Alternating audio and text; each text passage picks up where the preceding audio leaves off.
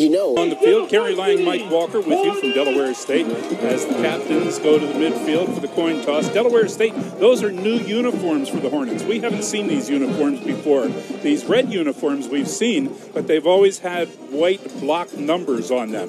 These are more rounded numbers, and they're kind of a blue scale that's dark at the top and fades down a little bit toward the bottom. And the red helmet with state on it.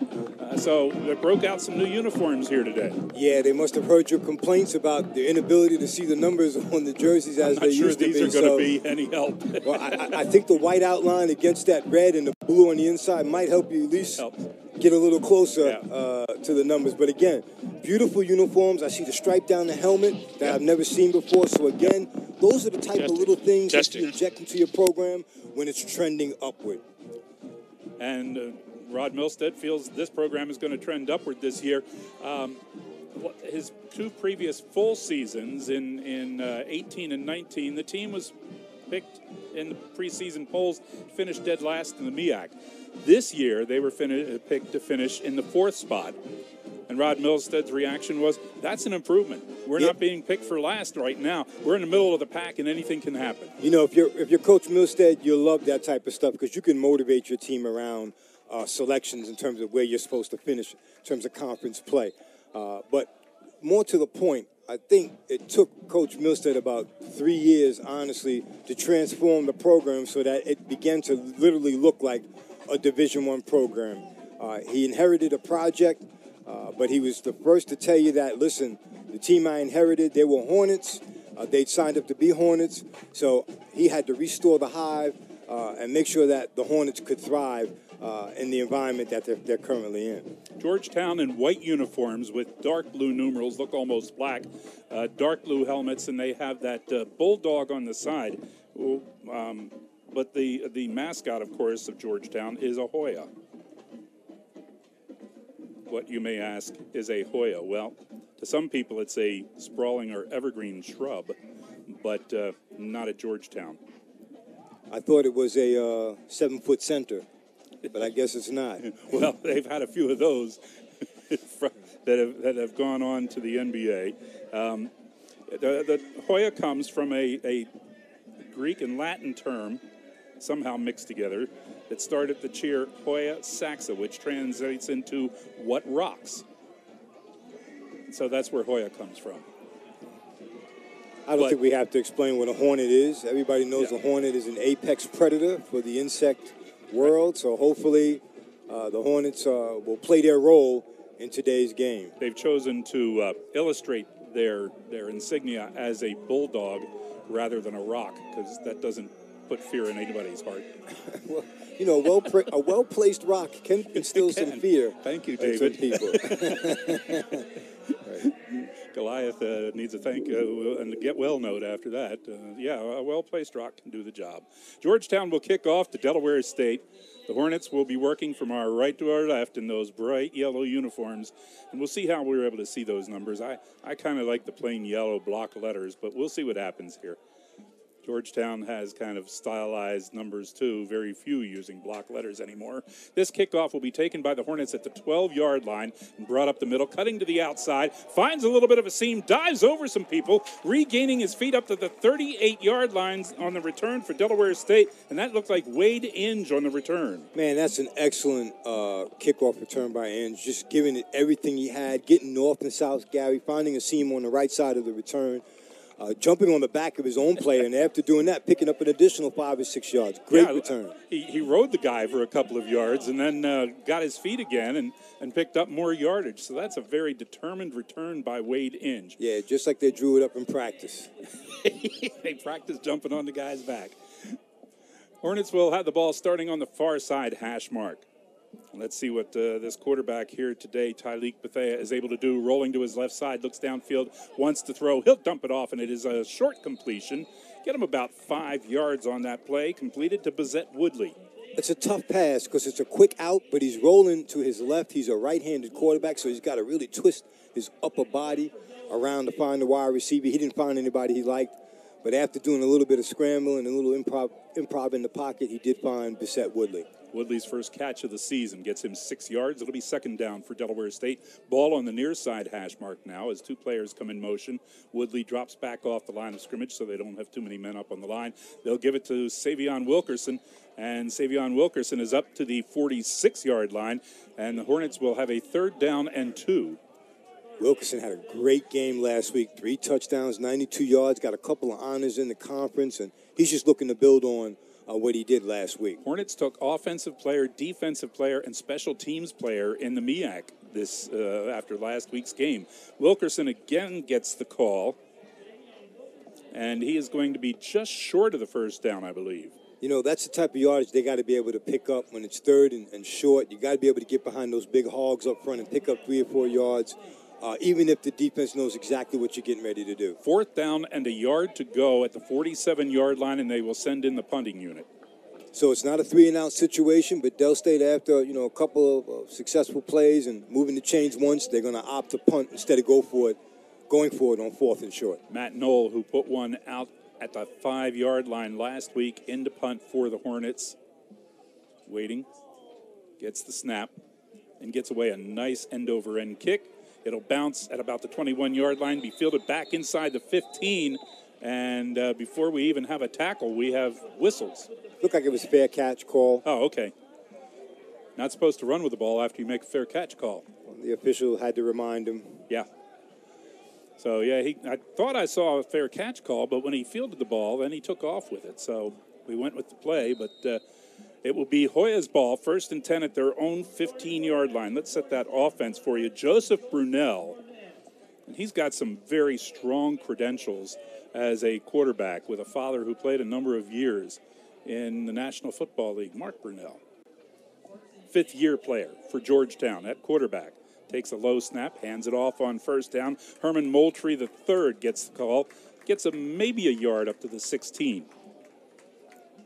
Good interior play by the Delaware State defensive line and linebackers, just basically sliding to the side of the play, and just a group tackle. That means everybody pretty much filling their gaps and just feeling the flow of the play and playing good defense. Brunel from the shotgun, 2 men in the backfield, one goes in motion. He'll hand it off to the fullback, fake the handoff to the fullback. Short pass completed to the 20-yard line, taken in there by Sergio Portobanco. So it's going to bring up a 3rd down and 5 for the Hoyas. Harris Freeman on the tackle, a big interception in last week's game. But again, I love the way he comes up and run support. He's a big dude too, man. 6'4", 200-plus pounds. When he comes up, he's going to introduce himself. One back in the backfield.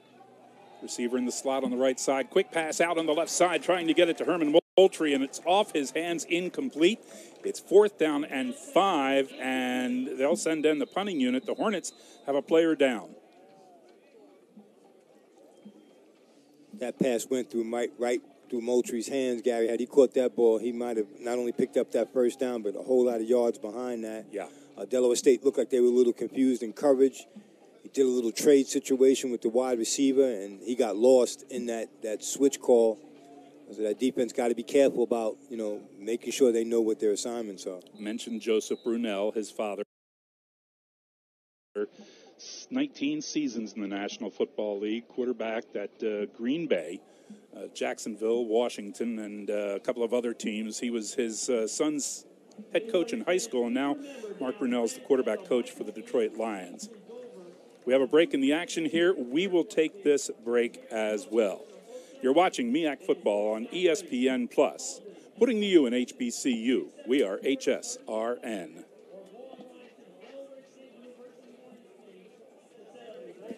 If we take that wrapper back to the... Punter standing at his own 5-yard line. Davis Walker, and check that, not Walker, but he gets away a nice high punt. Taken at the 27-yard line for Delaware State, brought up the left side hash mark across the 40 and maybe up to the 42-yard on the return.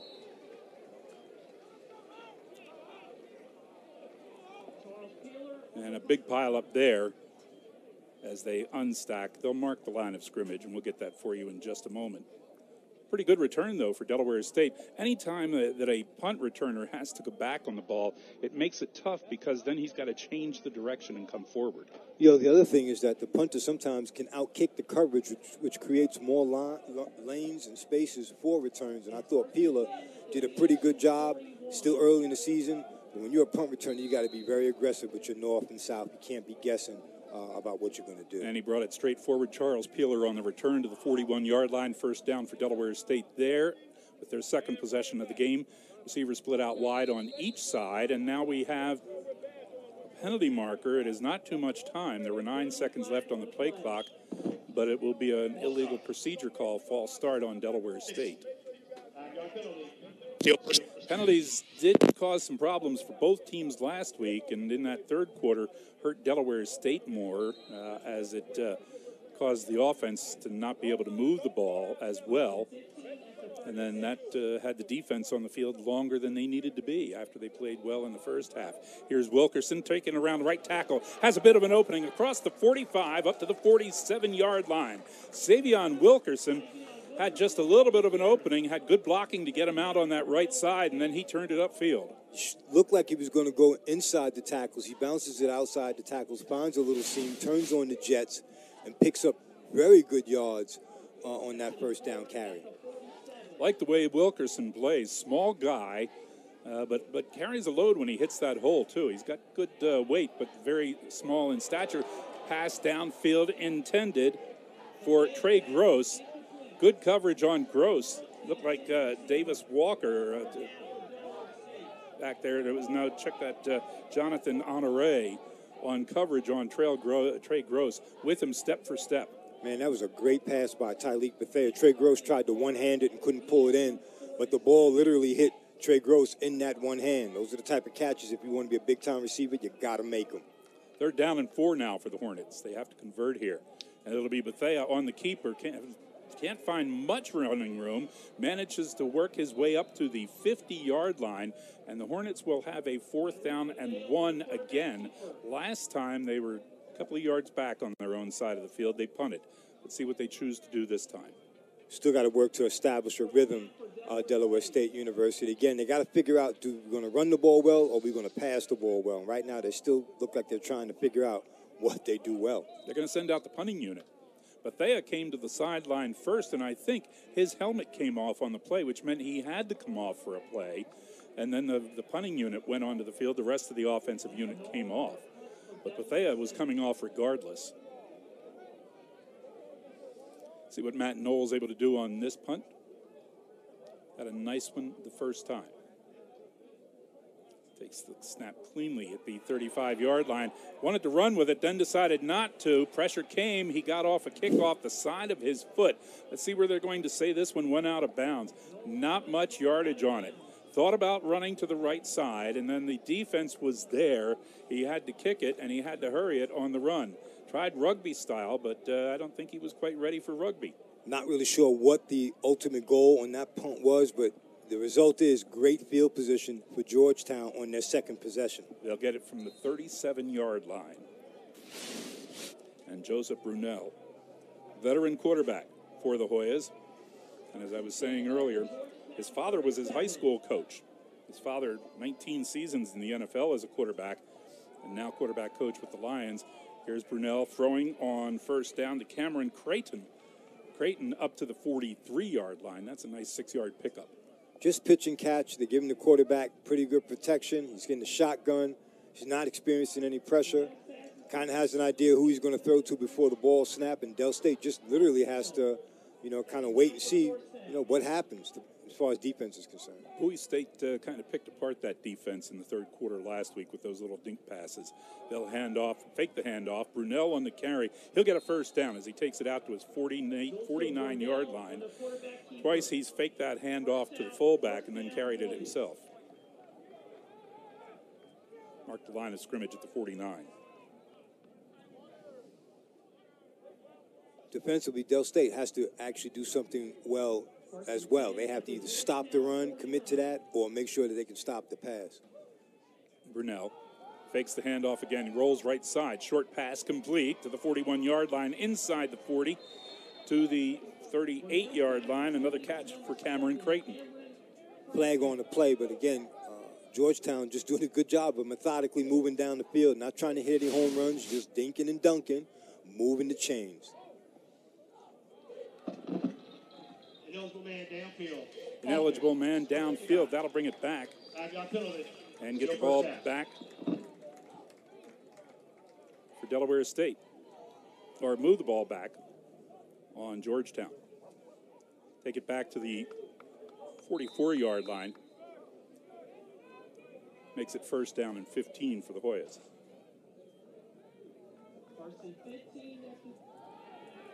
Brunel trying to pass it out in the flat, tried to set up a screen to Joshua Stakely. Is off of his hands, and I'll tell you what, very close to a Hornet being able to pick off that pass. Linebacker Brooks Parker out there, and if he had picked it off, it might have been another pick six for Delaware State.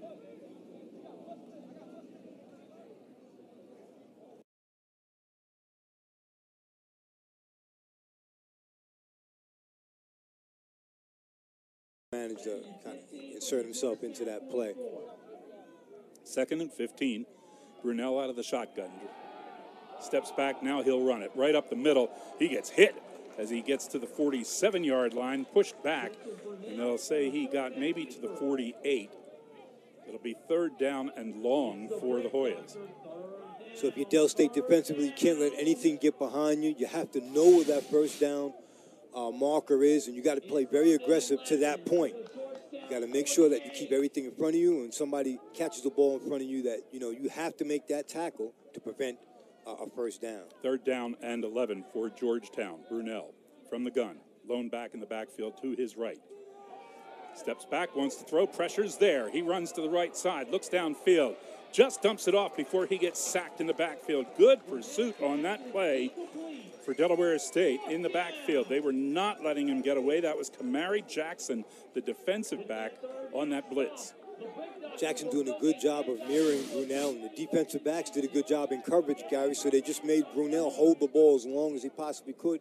He couldn't make something happen, flushed out of the pocket, punting situation for Georgetown. Here's the problem, though. Bowie State was able to complete passes last week when the quarterback got flushed out of the pocket. They come up the middle, but they need to contain from the sides, too. They did that early in the game, recorded some sacks. Now, Georgetown will punt for their 2nd time. 2 empty possessions, scoreless possessions for Georgetown and Delaware State University. DSU's got to make something happen. We have a whistle, and that may be too much time for Georgetown. Delay of game. Make it 4th down and 15 again. As the quarterback, the Hornets rather, wait for this punt.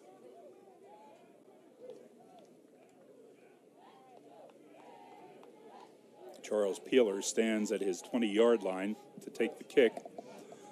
End over end with a backward spin. He's going to let this one go, and it hit at about the 5-yard line. Even though it had a backward spin on it, when it hit on the edge of the ball and found its way into the end zone for the touchback. So the Hornets, when we come back, will have the ball 1st and 10, but there's a break. We'll take a timeout. You're watching MEAC football on ESPN Plus. Putting the U in HBCU, we're HSRN. If we take that wrapper back to the store, it can be recycled into other stuff. Well, I want my wrapper to be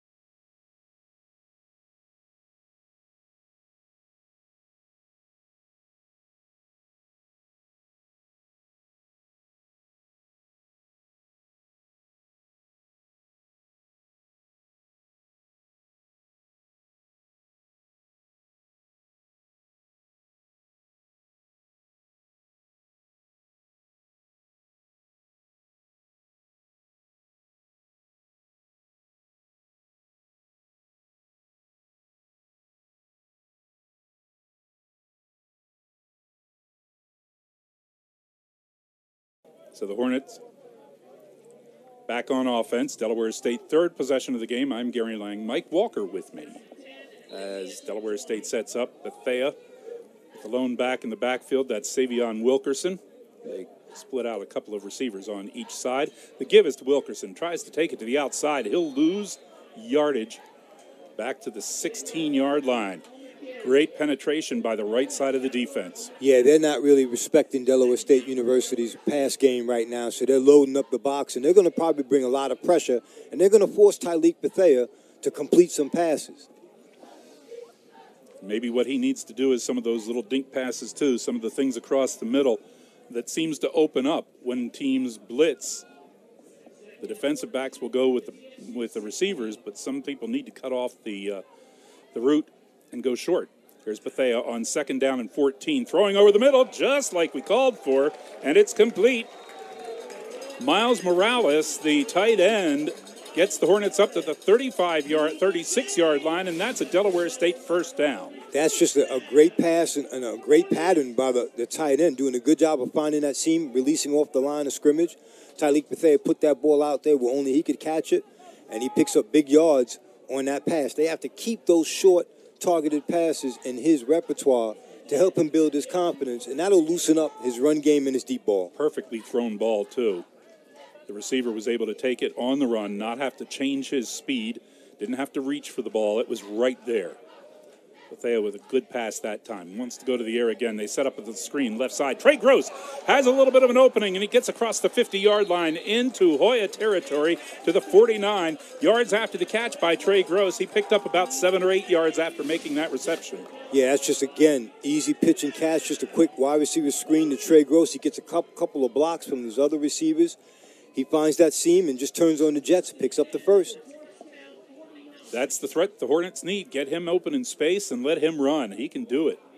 He can put on the burners and make things happen. Here's Bethea with another first down. High snap, pulls it down. Want it to go left side to Gross. Has to scramble, goes to the right side. He'll slide and take the loss on the play of 3 yards. Choosing not to take the hit, he took the loss of 3. Well, make it 4 back to the 47-yard line. Yeah, with his as his experience grows, he'll start to realize when plays like that happen, sometimes guys position themselves for the easy catch. They had a couple of guys standing in the flats wide open. I think he did the right thing, not forcing the pass and just taking the loss. Of course, the other thing would be to try to find an area where the receiver was standing so he could throw the ball and dump it off. Here's Wilkerson. He comes around the left side, gets it up to the 47-yard line. They'll call it the 48-yard line. He got back the yardage that was lost +1 to make it 3rd and 9. He probably should have been tackled for about a 5-yard loss. He did a great job of just hitting a stop and cut move on 2 Georgetown defenders who got great penetration. They should have tackled him for a loss, and he ended up picking up some yards on the play. He can fool some people, can't he? Very few players can stop and go and make something happen. Usually when you stop, you're pretty much done for the play. But Wilkerson can shift around and change the speeds, get it into a different gear. Bethea on 3rd down. Pressure. He'll scramble. Penalty marker in the Hornets' backfield. Bethea taken down at the 46-yard line of Georgetown, but I think this one's going to move the ball back on the Hornets, and it will. The center judge, Solomon Ricks, indicating initially that the penalty is on the Hornets. And he will step off the yardage here.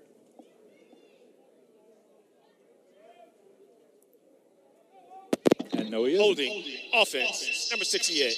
That penalty decline, 4th down. Georgetown declining the penalty. So they'll put the ball back at the Hoyas' 47-yard line. And on 4th down and 8, Delaware State will let their punter come in again. 3rd kick of the game for Matt Knoll. All 3 from almost the same area of the field. This kick, he definitely wants to try to place them deep. Shouldn't try to do any running or anything. Just get a nice, solid punt and let the defense do what it does. There's a good snap. And a good kick. Spiraling, will hit and be out of bounds around the 21-22-yard line of Georgetown. We'll see what the officials say. And they're going to say the 22. So Georgetown, when we come back, will have the ball for their 3rd series of the game. Timeout on the field. You're watching MEAC football on ESPN Plus. Putting to you in HBCU, we are HSRN.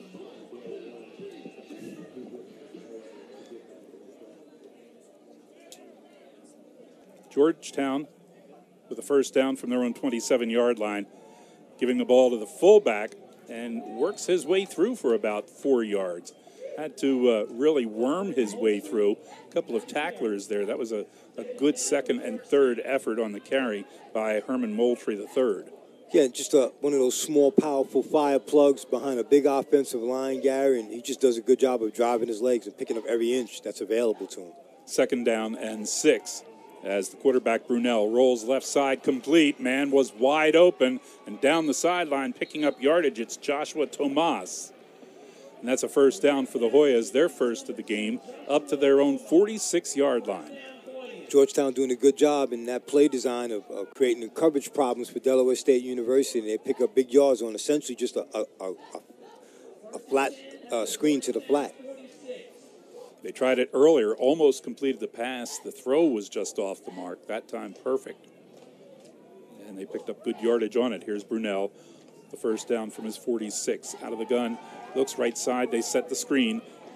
And the Hornets get all over top of it there. Moultrie on the catch, got only a yard. That should have gone for more. Really no blocking out there for Moultrie, and about 3 Hornets responded. I'll tell you, the biggest play on that play was a guy not even involved in the tackle, and that was Brooks Parker. He did a great job of sealing that corner and forcing Moultrie back into the defense that resulted in that short game. 2nd and 9. The give is to Moultrie, straight ahead, puts his head down, pushes his way to the 49-yard line, picks up 2.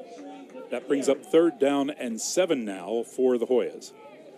It's a big defensive play for Del State. They have to get a stop and create a punt situation for Georgetown. They can't allow Georgetown's confidence to grow. The more their confidence grows, the more difficult it's going to be for Del State to put that confidence back in the bottle.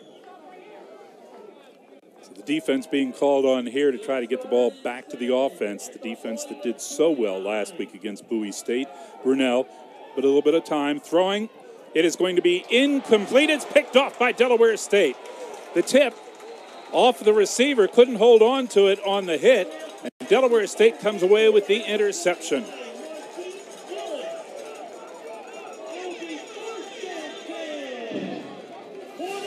And let's try to pick up here.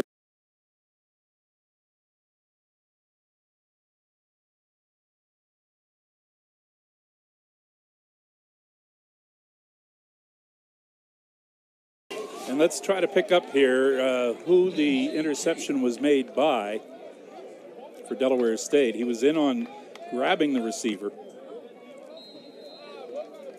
David Bowman? Yep. Yep. Milford's finest. I think he still might be the all-time leading rusher at Milford High. I think he is. Brought him here at Delaware State University, and you know, he was just one of many good running backs, and he played 2 ways in high school, so they felt like, hey, he might be a better cover guy at this level. And they got him on the defensive side of things. 6,068 yards rushing from scrimmage at Milford High School. And there's a busted play for Delaware State as the quarterback has to eat the ball, and it's going to be a loss back to the 29. 5-yard loss for the Hornets. David Bowman, yards from scrimmage, 6,068, rushed for 5,600. He's still part of the mile club, you know, 5,280 feet for a mile. Yeah. Had 376 tackles as a defensive player. And gets his interception first of the season for Bowman. 2nd down and 15 for Delaware State. Bethea rolls right side, dumps off a little short pass, complete. And they'll pick up just a few yards on the play up to the 37-yard line. Miles Morales with the catch, the tight end. All he did was take a couple steps downfield, turn around, and Bethea delivered the ball. Yeah, and what he's got to realize is, you know, you're a big tight end. Your job is to kind of lumber down the field. Yeah. You're not a wide receiver. You're not supposed to be trying to cut and fake people. Just run over people. Yeah, just lower your shoulder and pick up as many yards as you can. 3rd and 7. As Bethea looks to the sideline now, gets the play. As receivers split out wide on both sides. 2 on the left side. Looking to the left side, wants to throw into the middle, going to be complete. wide open in the middle for Delaware State on the completion. It looked like Kawana Kali. Now, we've known him as number 80, but he changed his number. He's now number 14. Right. And he did a good job, Gary, sitting behind those linebackers, created a nice big target for Tyleek Bethea, and he just hit his receiver in both his hands and picked up a huge first down. What we talked about, getting the guy into that open area into the middle and throwing the short pass, picking up the yardage and the first down. Very important. If you can hold those linebackers, you can loosen up your run game. Kali on the good catch, but they have the snap a little bit to his left side. He had to jump over there, and Savion Wilkerson finds some opening around the right side outside that tackle and goes down to around the 29-yard line of Georgetown. Love his north and south game, Gary. I mean, he's got all the cuts you want out of a big-time running back, but at the end of the day, it's always about going north and south, not east and west with him. Was the offensive player of the week in the MEAC last week with his 3 touchdowns. He'll be a contender almost every week playing like that. Bethea, quick pass out left side. Trey Gross blows through one man who thought he could put a shoulder down and knock Gross out of bounds. Wrong decision as Gross picked up an extra 5 yards. Yeah, he's a tweener. You know, you got to really pay attention to this guy. He's got the body of a full-blown man out there, all right? He plays basketball, too. He is a full-grown man. Yeah, you're not going to tackle him with one arm. You got to wrap that guy up like a Christmas present. Throwing your shoulder into him is not going to affect him at all. 1st and 10 at the 14 now for Delaware State. Georgetown wants a timeout. This might be the best drive for Delaware State University. Good balance on the run end and the pass game. I'll tell you what, so far the best drive of the season for the Hornets as we come down here to just 2 seconds rather, left in the first quarter.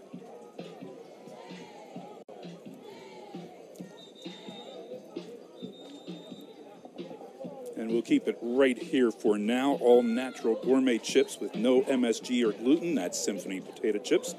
Order yours online at symphonychips.com.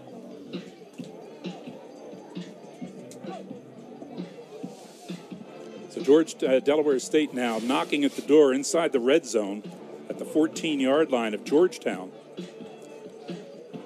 And the Hoyas just wanted to try to get that defense back together. The Hornets have thrown some different offensive plays at them, really mixed it up here on this drive. The give into the backfield. We'll see who that is. That is not Wilkerson on that carry.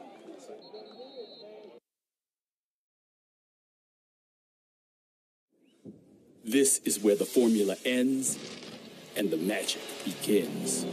We take the mold, shake the mold, and break the mold. From late nights in the gym. Quarter to begin at Delaware State University. Gary Lang, Mike Walker. Hornets with a 2nd down and 7 at the Georgetown 11-yard line as we return. Tyleek Bethea hands off. Savion Wilkerson turns the corner on the right side. Cuts it into an opening. Touchdown, Delaware State. Savion Wilkerson with an 11-yard run.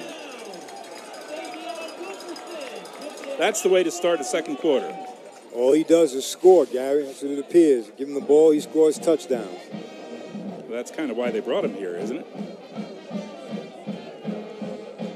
Savion Wilkerson with the touchdown, 11 yards. His 4th of the season. That's a great drive for Delaware State University. He does 2 things, Gary. One, it gives the offense a whole lot of confidence in their ability as a unit. And more importantly, it keeps the defense off the field. Jake Burdell in to kick the extra point. It is good. Jake Burdell makes it a 7-6 game. Delaware State in front. Well, that's the way to start the second quarter with 14:53 left in the first half. Get yourself an 11-yard touchdown run and put your team in front. Savion Wilkerson, if he stays healthy all season, he's going to be a factor in the MEAC. You know, he'd like to be one of those elite members of the 1,000-yard rusher club at Delaware State University. Talking about a program that started back in 1924, and it's literally only about 12 guys who can say that they're members of that organization, that group of 1,000-yard rushers. So his job is to see if he can become a member. Mike Walker, what was it like? Today we're at Carolina Beach, making a twisted T drop. Here. And again, it'll be Jake Burdell doing the kicking. from Gettysburg, Pennsylvania. We got to talk about Gettysburg at one of the practices 2 weeks ago. Burdell, line drive kick. Fumbled at the 7, still hasn't been picked up. Now it is by the Georgetown return man, and he gets up across the 15-yard line. The 17 or 18 yard stumbles down there. It's Donovan Salgano on the return. You can see some of that 600-plus day rust on some of these Georgetown athletes not being able to, cleanly field kickoffs, and that's going to hurt their field position. Doing the return. Number 30. Holding on Georgetown on the return. We had a marker. So rather than having the ball on their own 19-yard line, they'll move it back now to the 9-yard line. Now, that Hornet defense that was so tough last week, they see this situation and they start salivating. Well rested, Gary, and I think they can really try to press the issue here. They have Georgetown with their backs against their own end zone, and this is a great time to get aggressive with that front defensive line. Some stunts, get those linebackers in on some pressure. No room for a mistake when you're inside your own 10-yard line. So Georgetown has a tough thing coming up here. There's plenty of field in front of them, too. So the defensive players have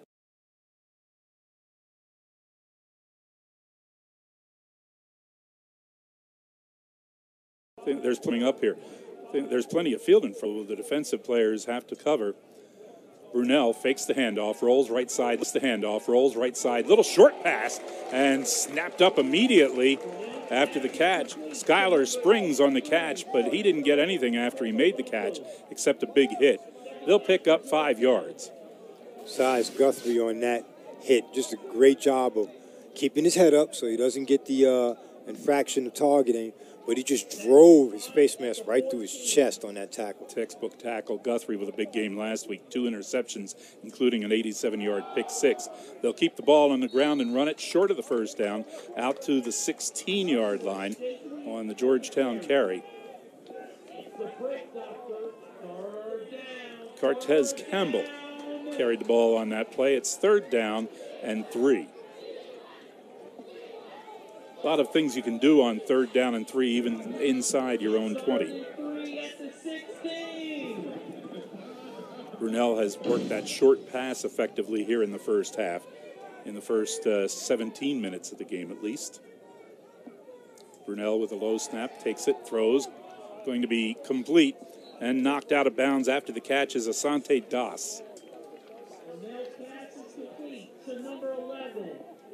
Good crossing patterns by Georgetown. Created that separation that they just needed just to get that ball from Brunel's hands to the receiver's hands. And Del State lost in a little bit of the coverage in the switch, and that's all they needed to make that play happen. That play designed simply to get the yardage for the first down, nothing more. Now on the end around, they come to the left side of the offense, and the Del State defense is there waiting for it. They pursued it well. Lakeem Kearney on the carry. Kamari Jackson on the tackle doing a good job of reacting what the defensive line did of forcing that play to go outside. Jackson comes up in his linebacker position, makes a good tackle. Lost almost a yard on the play here. We're going to call it 2nd and 11. Ball near side hash mark. Georgetown in white uniforms. Going from our left to our right. Brunel fake handoff twice. Throwing downfield. It will be intercepted. Nope, they're going to say incomplete pass. The ball did hit the ground. A couple people had shots at pulling it in, but the ball did touch the ground. Hornets almost had their second pick of the game. Brunel didn't get enough on that, and his receiver had to hold up. That made the opportunity for the defense to catch up with the play as well. Looked like Jermaine Granger, he had an opportunity to maybe intercept that ball. It looked like he jumped a little bit early. Yep. And on his way down, the receiver did a great job of breaking up the interception. Well, I think he took it away. First he took it away from Creighton, and then Creighton took it away from Granger. Here's Brunel on 3rd down and 11. Pressure there. He's going to be sacked. And the Hornets coming up with another sack back to the 13-yard line. Ronald Holmes in on that sack for Delaware State University. It was a delayed sack, too. He was almost like he was scouting or looking at Brunel. When Brunel tucked and tried to run that ball, he came right up and made a big hit. 4th down and long yardage now.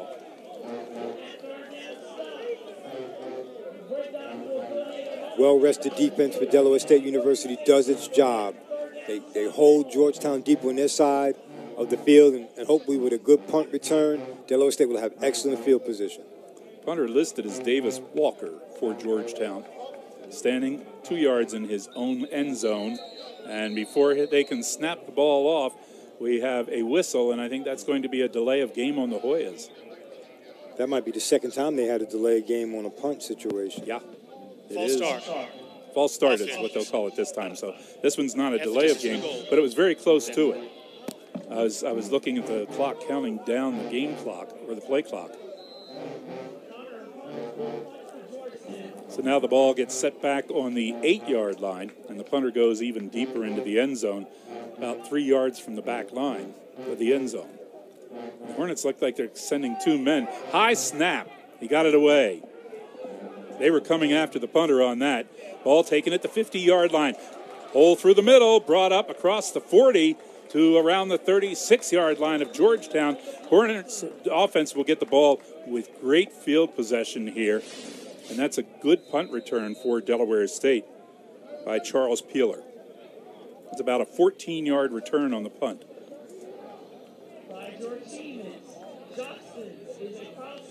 11 minutes, 29 seconds remaining. You know, if we take that wrapper back to the store, it can... Down deep in their own territory, force the punt. Good return of about 13, 14 yards for the Hornets. Now Bethea on the pitch out goes to Wade Inge, and Inge takes it around the left side, just outside the 30-yard line. They'll put him at the 32, and that's a 5-yard gain for Delaware State. 6 yards. That's a good opening play for the drive. Again, I like to see them run the ball, and I like to see them be successful. It doesn't have to be inside the tackles, but I like to just see Delaware State University establish its run game.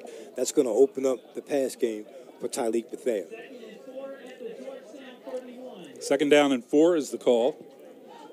Fake handoff. Bethea rolls right, looks downfield, throwing.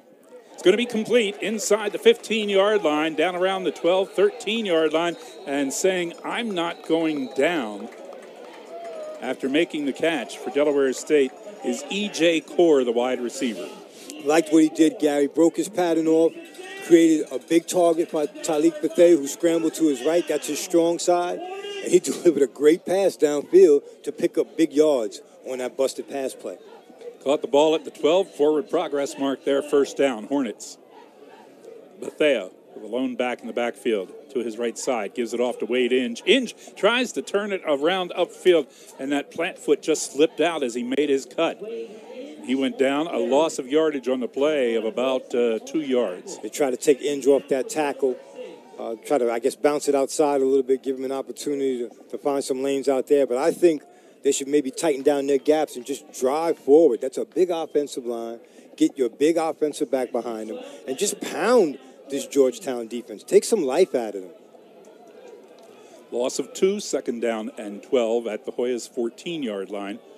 Bethea with a snap out of the shotgun, throwing end zone.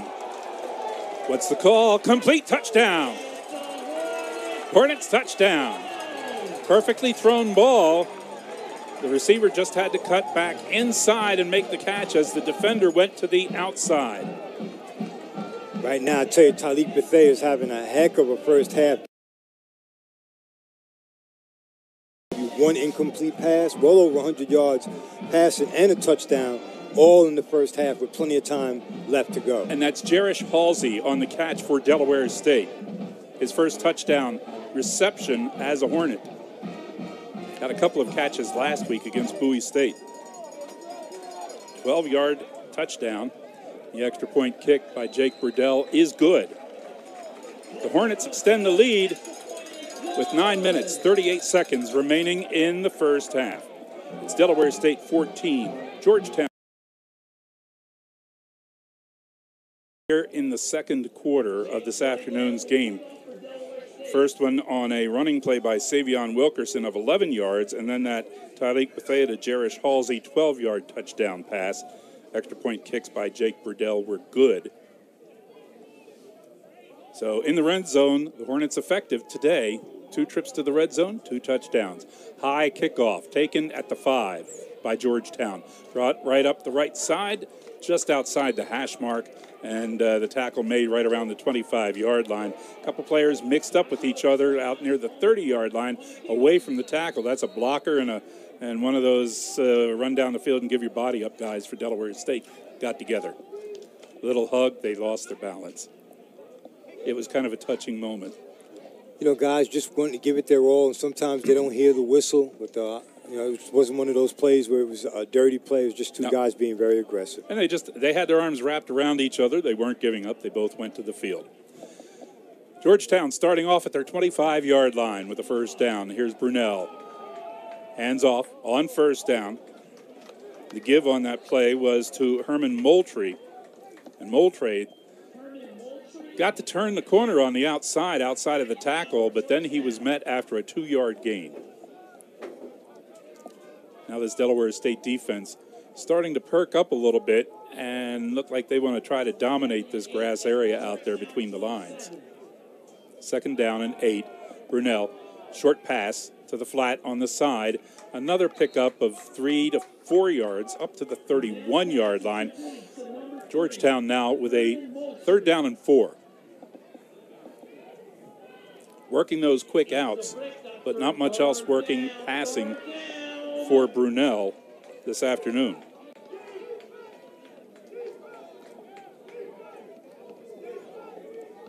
Joseph Brunell, 5th-year student at Georgetown. Hands off, fakes the handoff, gives the handoff to the fullback on 3rd down.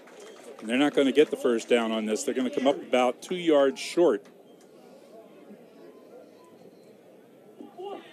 Kamari Jackson for Del State on that play. He's been very active in today's game. He's had a couple of huge tackles, and I tell you, that was a huge one on that 3rd and short play because he's going to give the ball right back to a Del State offense that I think right now, Gary, is starting to believe in itself.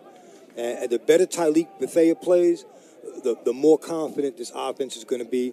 They want to get him back on the field as soon as possible. It'll be 4 and out for Georgetown as they'll punt again. This one coming up a little bit short, right to the return man at the 27-yard line. Breaking away from the pack, taking it to the right side, and it's Charles Peeler bringing it back for Delaware State. A pretty nice return from his own 27 out to the 45-yard.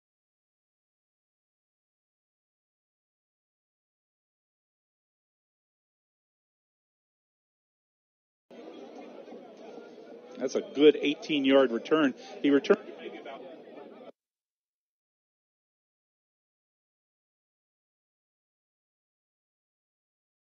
You know, if we take that wrapper back to the store... 409, 9,000. Taking me back to the 80s with Earth, Wind, and Fire, or I'm watching the Trolls movie. One or the other. 1st and 10, Delaware State from their own 43-yard line. They'll give it to Wade Inge. He tries to take it around the left side, gets grabbed and pulled down right at the 45-yard line. Good job by Georgetown stretching that play out. You know, you could see Inge didn't really know what he wanted to do on that play. Didn't know if he wanted to cut it up, so he just kept stringing it out, hoping he could catch that corner. And just a good job by Georgetown just allowing a couple yards on that play.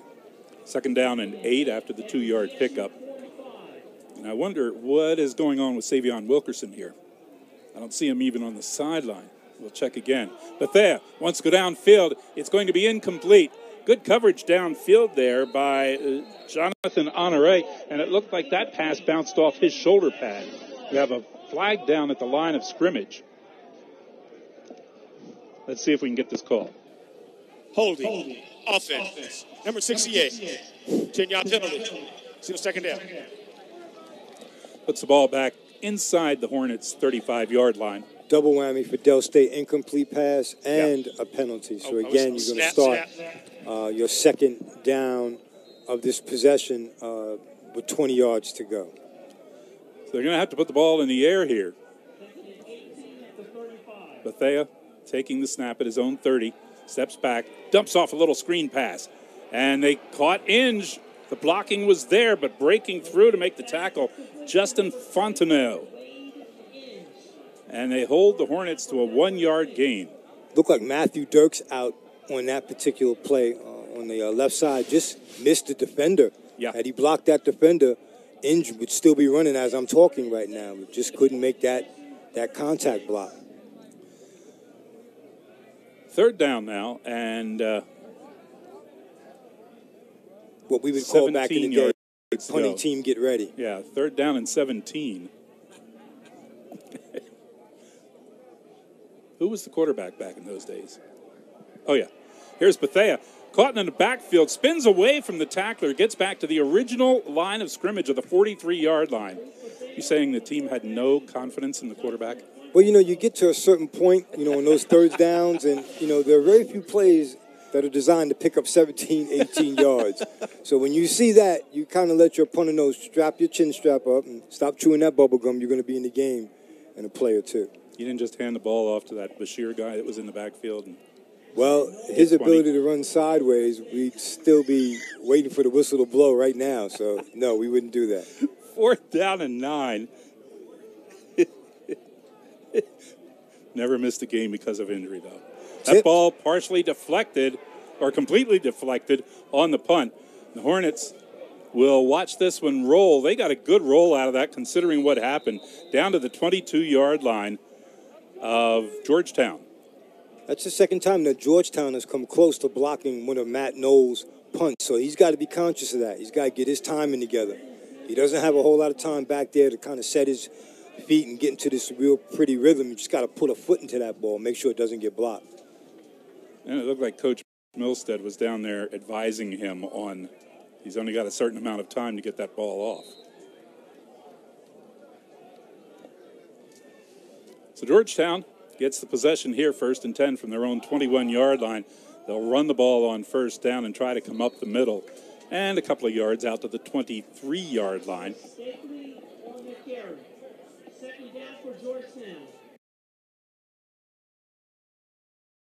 Stakely, the ball carrier for the Hoyas. A lot of good team defense by Delaware State University. We're not seeing a whole lot of solo tackles. We're seeing a whole lot of group tackles. So clearly these guys paid attention and filmed this week. And the quarterback, Brunel, going to keep the ball as pressure came, and he managed to get back to the line of scrimmage of the 23-yard line. Talking about Brunel and his father being in the NFL, there are 5-6 players on this Georgetown roster who have a relative who played in the National Football League. We talked a moment ago about Joshua Stakely, who ran the ball. His cousin Tim Manoa played a couple of seasons for the Cleveland Browns and the Indianapolis Colts. Back in the day, 1987 to 1990. It's 3rd down. Long yardage for the Hoyas. Brunel throwing, and it is broken up. Great coverage, step for step on the coverage for Delaware State. Daniel Douglas trying to get the pass to Sergio Protobanco, but Douglas was right there on coverage. Solid defensive coverage by Douglas, and he did exactly what you're supposed to do, Gary. You want to cradle the wide receiver with one arm, and you want to try to use your other arm to deflect the ball, and that's exactly what he did. Great job, and I think Delaware State University should have pretty good field position after this punt. Some players in that situation go for the pick, miss it, and then the receiver has it.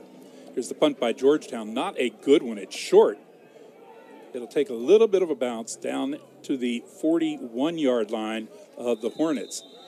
This is good field position to come up with here on this drive.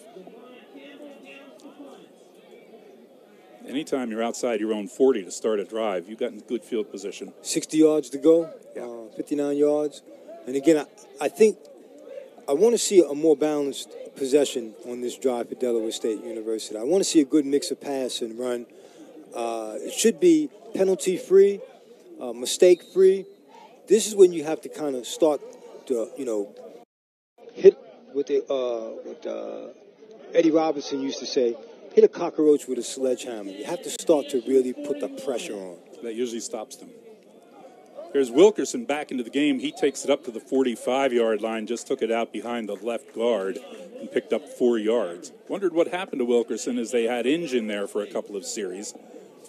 Now Wilkerson back in the game for Delaware State. You know, here at Del State, they do kind of running back by committee and wide receiver by committee as well. They have a lot of talented guys. They like to get a lot of guys in, but I think Wilkerson is starting to emerge as, quote-unquote, that guy. Here you go, too.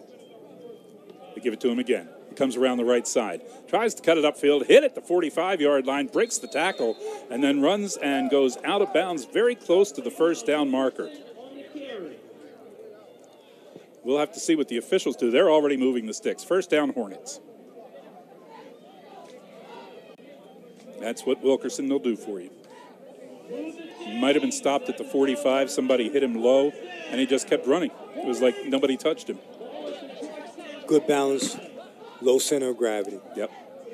Bethea rolls left side after taking the snap, looks downfield, throwing incomplete, trying to get it that time to Kawanakali. And Kawanakali down there, good coverage on him by Romello Walton, the defensive back. Again, they're taking that right-handed quarterback and rolling him to his left. And you tend to be less accurate as a QB when you're rolling to what they call your weak side. So, you know, obviously when you're calling these plays, you have to take those things into consideration. That's tough getting the footing together with throwing the ball because you might be stepping off on the wrong foot when you're throwing it. Here's Wilkerson going around the left side, caught in the backfield. Great pursuit back there in the backfield by the linebacker Owen Kessler for Georgetown. Wasn't an ROP play. That was just a handoff because Tyleek Bethea didn't have to read that defensive end. If he did, he obviously would have kept the ball. He'd still be running right now, probably in line for some restaurant at the Dover Mall. That's how wide open it would have been.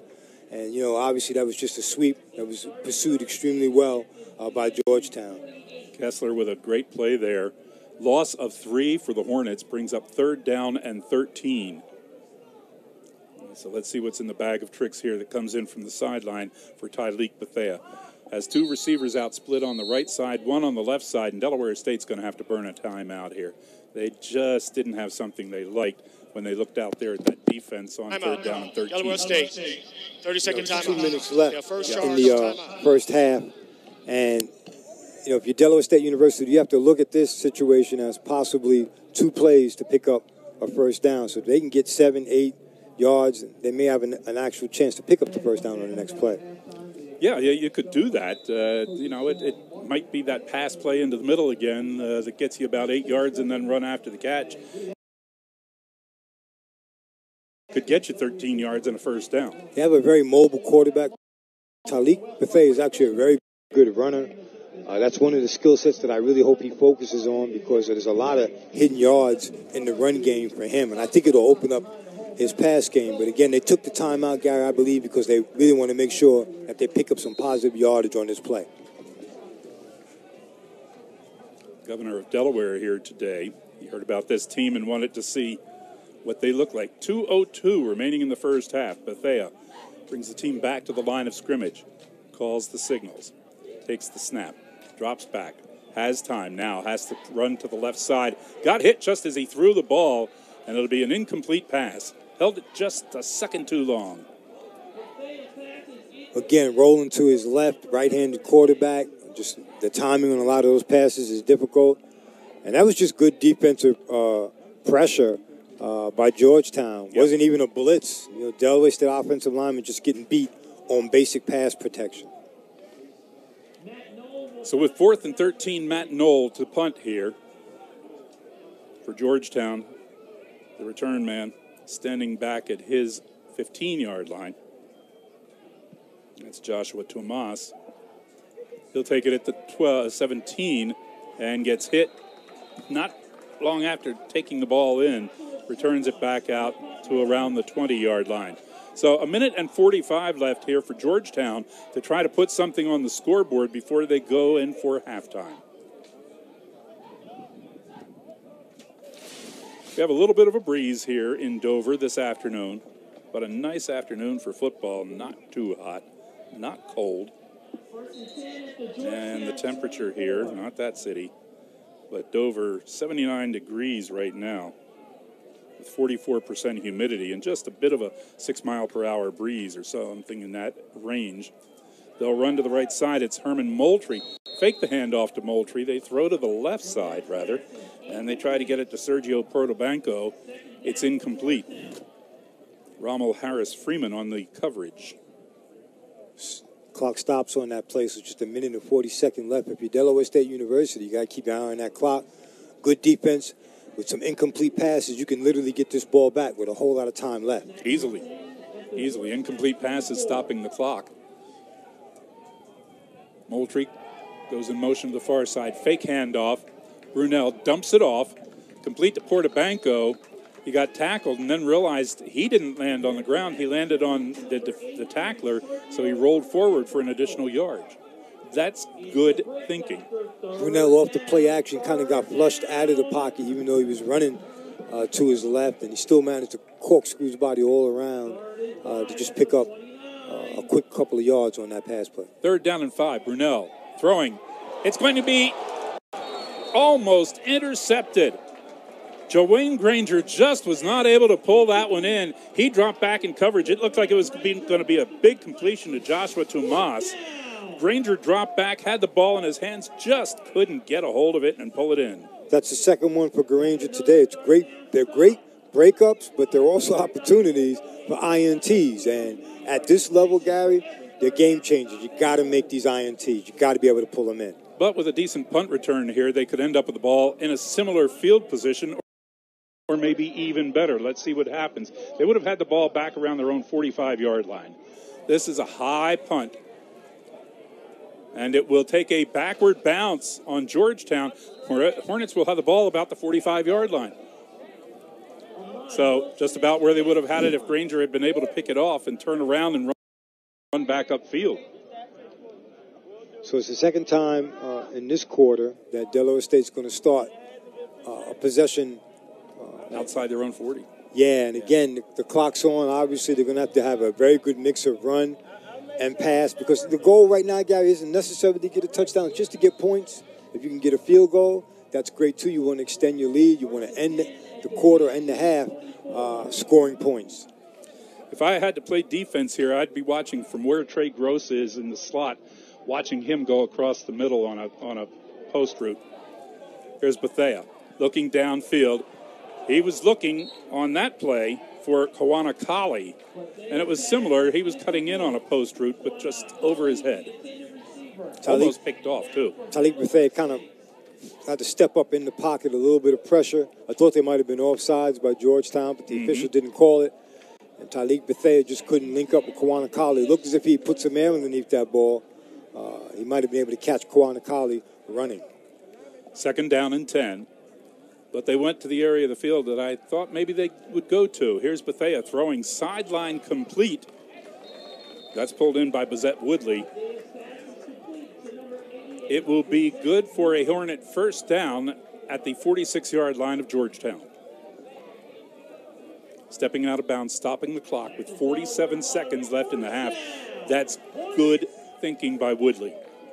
Design sideline pass to stop the clock and get the first down.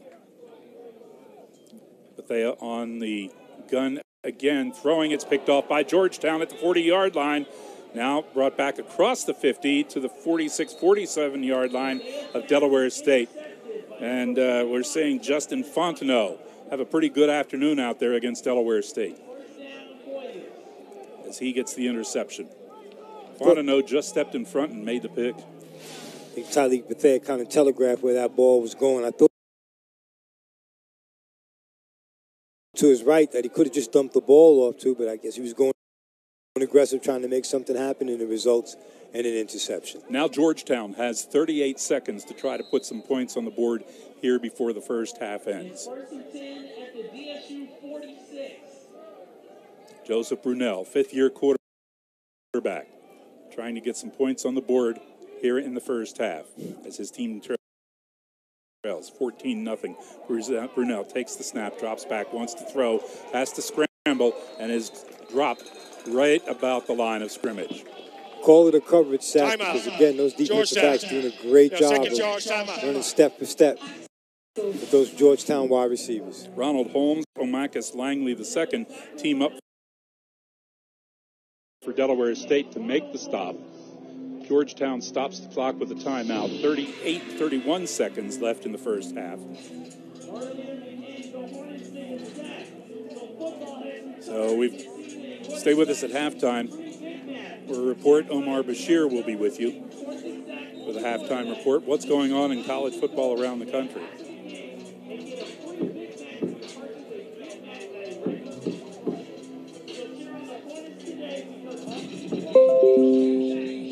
A lot of Delaware State playing a non-conference opponent today. Just about everybody in the MEAC playing a non-conference opponent these first couple weeks of the season, so we'll catch up on them. Here we go, 2nd down and 10 from the Hornets' 47-yard line. Brunell has time, throws deep. It'll be incomplete. He was trying to get it to Cameron Creighton. Tried to throw it to Creighton's left shoulder, the outside, to stay away from the defender, but just threw it way too far out of bounds. Yeah, Georgetown going vertical. They're going for their big hitters. And, really they should just be working underneath, trying to control the clock, move the chains. 6 seconds went off the clock. We're down to 25 seconds left in the half. 3rd and 10. Brunell again from the gun, near side hash mark. Takes the snap, looks right side, throwing. It will be complete at the 25-yard line and inside the 20 down to the 16-yard line. And the Hornets are lucky to have stopped him there. I thought that he was going to go the distance after making that catch. Asante Das with a first down catch. And they quickly line up at the line of scrimmage, and Brunell takes the snap and downs the ball to stop the clock. Stopping it with 11 seconds left in the quarter. Georgetown might be in field goal range, so they want to be very careful about what they do on this play. They've done a good job of taking that Tyleek Mathieu interception and putting themselves in scoring position. Brunell on 2nd down from the 17-yard line. A little bit of pressure, throwing end zone. It will be, what's the sign? We're looking for it. Touchdown, Georgetown. Definitely. Players were still on the ground fighting over the ball out of bounds before the official finally gave us the call. He wanted to see if it came out. This might be subject to review, Gary, because I'm not sure anybody had possession of that. When they went out of bounds? Right. Yeah. We'll see if we get a review on it. That's a huge swing of fortunes for Georgetown, a team that might have been down 17 zip. Now it's only going to be trailing by 7 if they can make this field goal. There we go. Now they're going to. We're going to get the review here. No, I think it's a timeout, Georgetown. Georgetown calling a timeout. Maybe they're thinking about going for 2 here instead of kicking the extra point. Timeout, Georgetown. Full time, 1 minute. And I think that where we are here in the quarter, it has to be a booth review. I don't think the coaches can ask for it. Similar to the National Football League, inside of 2 minutes and a half, the team can't challenge. But it doesn't look like anybody's looking at a monitor to review this play either. So the touchdown will stand. Yeah, they're going to accept it. That was just a good job. It took a while to get the call from the official. The players, it almost looked like a simultaneous possession. They wrestled around, rolled out of bounds, and then finally, after a few seconds out of bounds, we got the touchdown call. Portabanco doing a very good job of just out-battling Granger. I mean, he's got him by about 6 inches, and he out-muscled the ball from him. Connor Hunt to attempt the extra point for Georgetown. Snap is good. The kick is up. And it is good. 4 seconds left in the first half, and Georgetown pulls within 7 of Delaware State.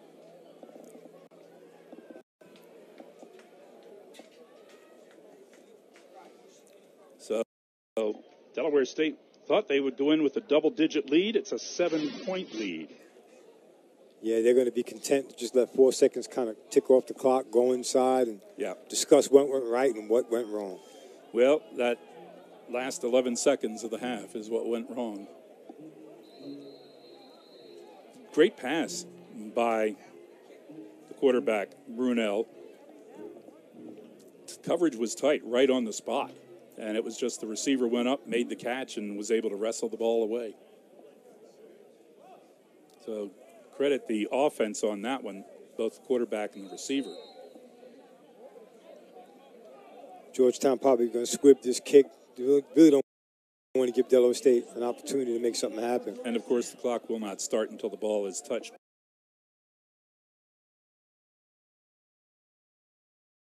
by the receiving team. And they'll kick it short. Taken at the 18 on the right side and brought up to the 29-yard line, and that'll do it for the first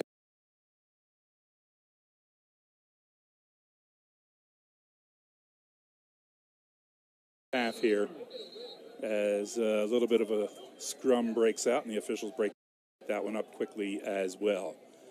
About an 11-yard return by E.J. Core. First half done here at Delaware State University. Hornets up 14-7 over Georgetown. You're watching MEAC football on ESPN+. Putting you in HBCU, we're HSRN. You know, if we take that wrapper back to the store. For many on the East Coast, it started out as a visually beautiful day. Blue skies with the sun shining brightly. But at 8:46, everything changed. That's when the first plane, American Airlines Flight 11, crashed into the North Tower of the World Trade Center in New York City. 18 minutes later, another plane. United Airlines Flight 175 crashed into the South Tower 1 hour after the first attack. American Airlines Flight 77 slammed into the Pentagon. And after many passengers fought back, United Flight 93 crashed into the field in Shanksville, Pennsylvania. In total, 19 hijackers commandeered 4 planes in an act of terrorism, taking the lives of 2,996 people. Today, 20 years later, we still remember. Joining us today is Delaware State head soccer coach, Courtney Rhodes. Thank you for joining us today. And if you could just please give me your experience that day, if you remember exactly what happened. I would say I don't have as much of a remembrance that maybe somebody older like my parents would have. But I remember being in school. I was in gym class, and they pulled us out of gym class a bit early, which as an 11-year-old, you're kind of like, oh man, that's not normal. And we shared a building with our high schoolers. So our elementary school was on the first floor, and our high schoolers were always on the second floor. And we always had different scheduling. So we never really got to see our high schoolers. And that day, as we went through the hallway back to homeroom, you just see a bunch of high schoolers kind of hugging each other and a bit sad, and some were crying. And it was just a lot of emotions that we were just super uncertain about.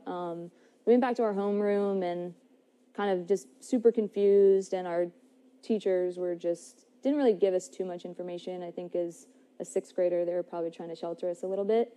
So we just found out, hey, something has happened and everyone's going to go home, and it's just an early day. And I lived about a block and a half away from my elementary school, and my grandma was living with us at the time. So my older sister and I walked back home, and I just remember walking right into the front door, and my grandma was just blank staring, tears rolling down her face on the couch, staring at the television.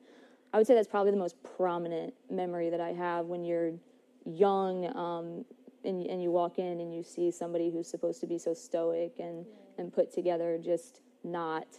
That was definitely the moment that in my brain sticks out the most, that, okay, something very bad happened. But yeah, it was definitely, I think as an 11-year-old, you don't remember much from that time, maybe skateboarding with your best friend, but specific days from top to bottom you don't remember, but I definitely do remember that day.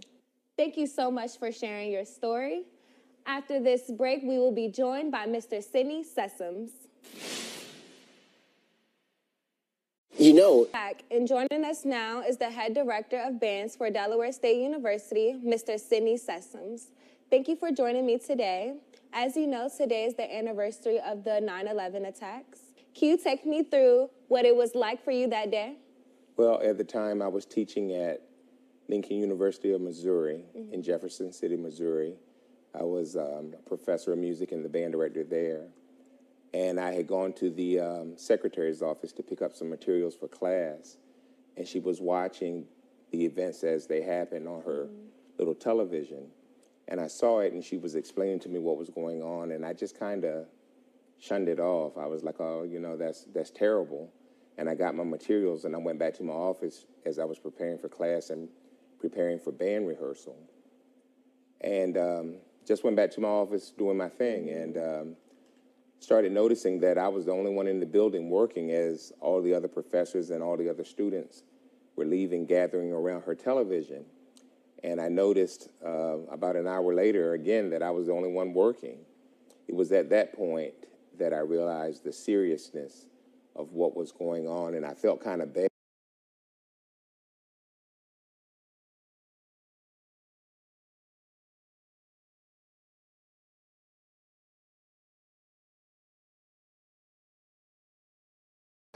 Because I had shunned off the first attack, and by this time they were showing over and over again people jumping out of the buildings and people trying to be rescued. And again, at that point, I realized the seriousness of what was going on and realized that America was in trouble. Right. And again, then by that time, you know, then there was a third attack, and so kind of horrifying day at that point that I realized it. Right. Well, thank you so much for sharing your experience. After the break, joining us will be Mr. Philip Holmes, the Executive Director of Housing and Residential Education here at Delaware State University. You know, if we take that wrapper back to the store, it can be recycled into other stuff. Well, I want my wrapper.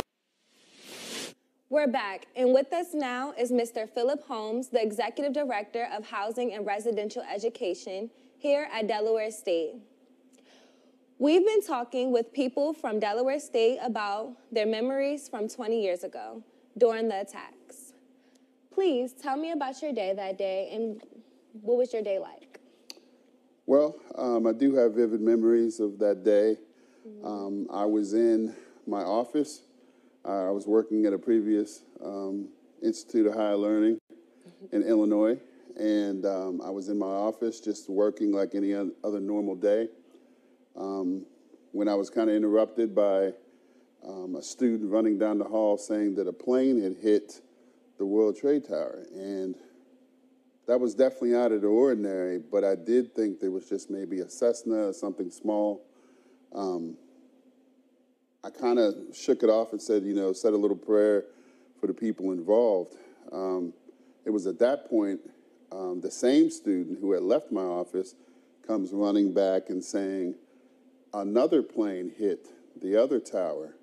We were just kind of glued to the television and only to see that there were other planes involved as well. But just my heart went out to the people that were lost, the brave fire people that were running towards the problem instead of away. It was just a big impact on everybody at the time. Right. When we talked earlier, you told me about your father, how he was the police chief in a small town near Pittsburgh. Could you tell me what that was like for you? Father was police chief of our town named Aliquippa, Pennsylvania. We were about 20 minutes from Pittsburgh. I myself was in Illinois when it happened, but one of my vivid memories of that time was him trying to call me, making sure not only was the city safe, but also I was safe as well, being his son, you know. To see him at a heightened alert, knowing that a plane did go down in Pennsylvania, and he didn't know if the next plane was heading towards Pittsburgh, for all he knew. So to see how the policeman was so brave and making sure that everybody was okay and locking down the city was really something to see. Thank you for sharing your story. When we return, we'll be back with the second half of the game.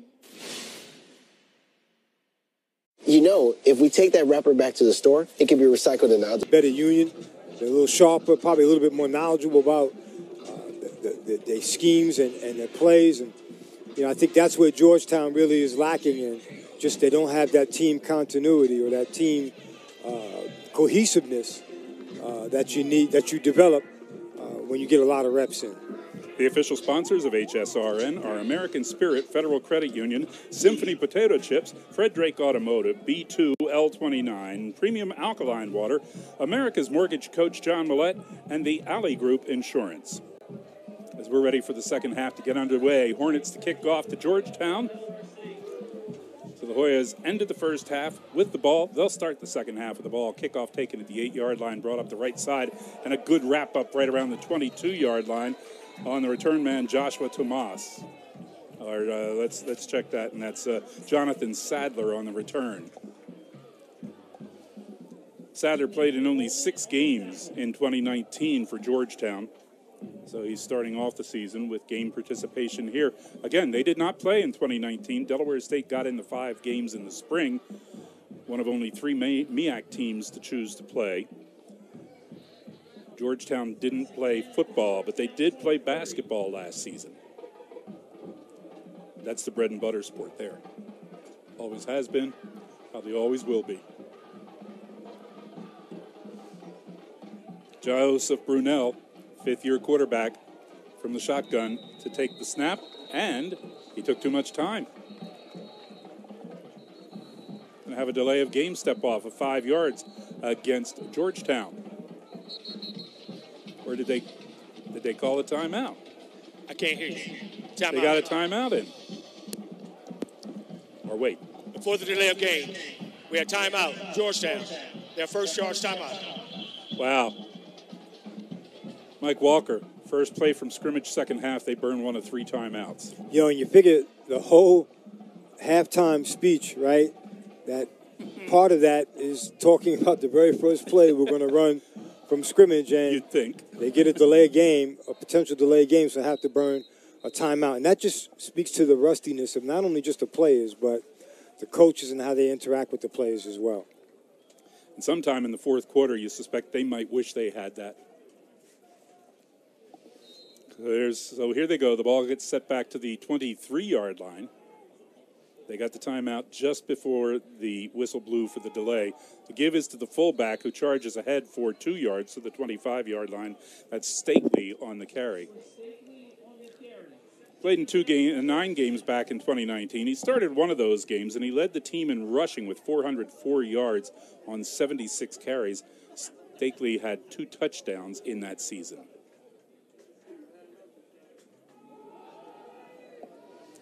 Back to action here. They try to run around the right side, and the Hornets are there to make the stop after a gain of about a yard on the carry. Stakely again on the carry. Up to the 26, 3rd down and 7. Defensive line played very well as a unit on that last play, kind of just squeezing the ball carrier into a real narrow hole and allowing linebackers to come up. Overall, this Delaware State defense showing the effects of that 5-game short season back February through May, when they had a game and then a couple of weeks off and a game a couple of weeks off. But they got that time on the field. Here's Brunel throwing deep.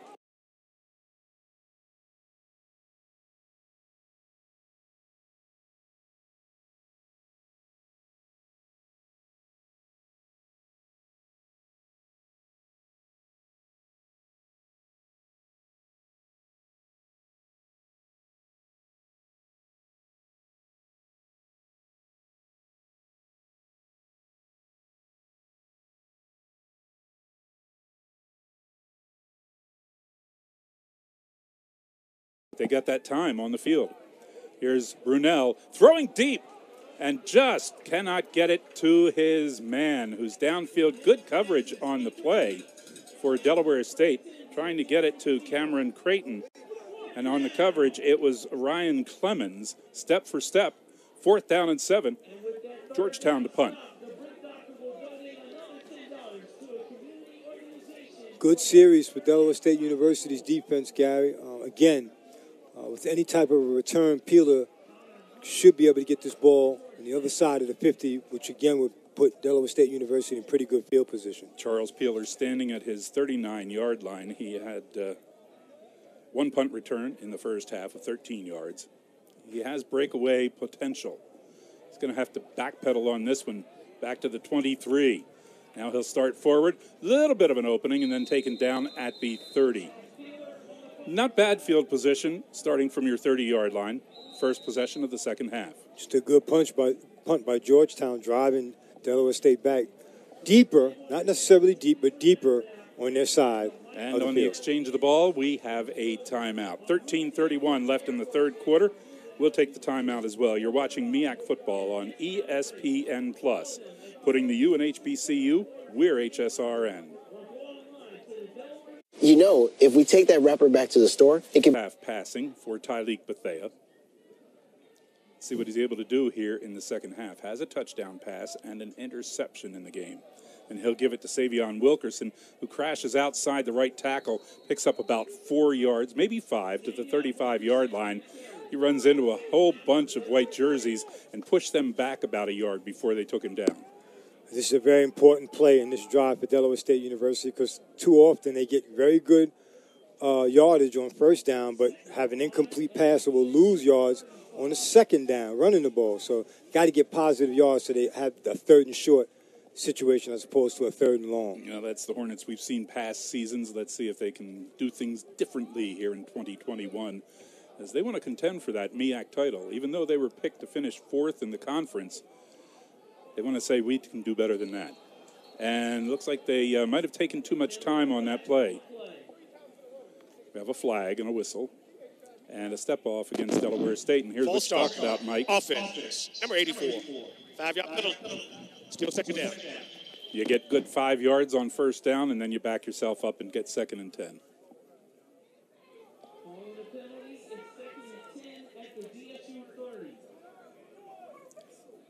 Back to the 30-yard line where they started this drive. Bethea with Wilkerson in the backfield. Receivers split out wide on each side. They shift the tight ends to the right side. And that'll be the give to Wilkerson, outside right tackle. He gets it out to the 33, maybe to the 34. We'll see where they end up putting it down. So instead of 2nd and 5, it's 3rd and 6 for Delaware State. Another 3rd and long situation for Del State. You know, and again, that the team hasn't really proven that they're very efficient at getting these 3rd and long. So you really just try to create situations.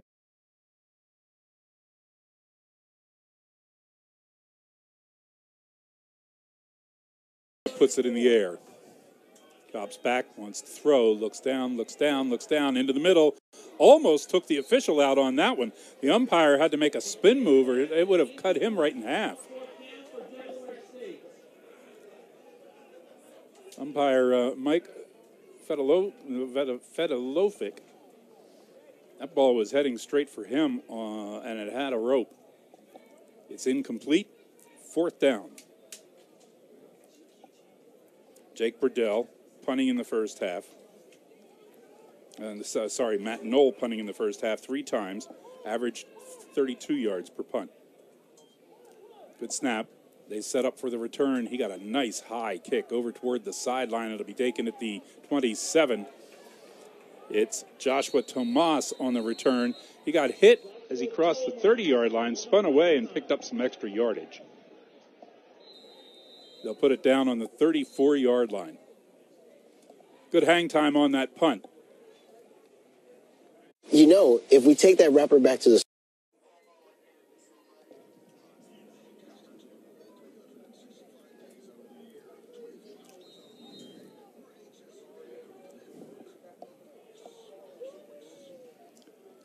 Georgetown ball right here. 1st and 10, their own 34-yard line. Fake the handoff. Brunell rolls right side, completes the pass out to the 50-yard line.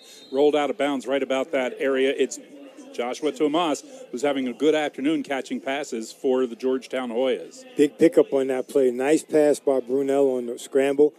Put it right where his receiver needed that ball. And, again, they're moving the chains. Nice control pass for Georgetown. Just slightly across midfield to the Delaware State 49-yard line. Georgetown wearing the white uniforms, bright white uniforms here on this sunny afternoon. They'll hand it off to the fullback, Moultrie. Spins his way ahead for a yard to the 48-yard line. Pickup of only a yard, 2nd and 9. Good interior play by the trenches of Delaware State University. They're doing a good job of getting off the blocks, but also filling those gaps. And I like the aggressiveness of that linebacker core on the backs of that defensive line. Nice sized crowd here at Delaware State University this afternoon in the great weather. The handoff again is to the fullback. This time it's Jackson Soffold, and he forces his way up to the 45 before he's brought down. So it'll be 3rd down and 6 for Georgetown. And this is where Brunel gets dangerous because he can throw the short pass, he can throw the long one, he can scramble, he can run. Yeah, he's a double threat in terms of running and passing the ball, and he makes good decisions too. So it's a 3rd and long. If you're Del State, got to try to keep everything in front of you. Don't let anything get behind you. Coached well in high school by a 19-year NFL veteran, his father. So he knows his position, knows what to do, knows how to think. Low snap, bends down.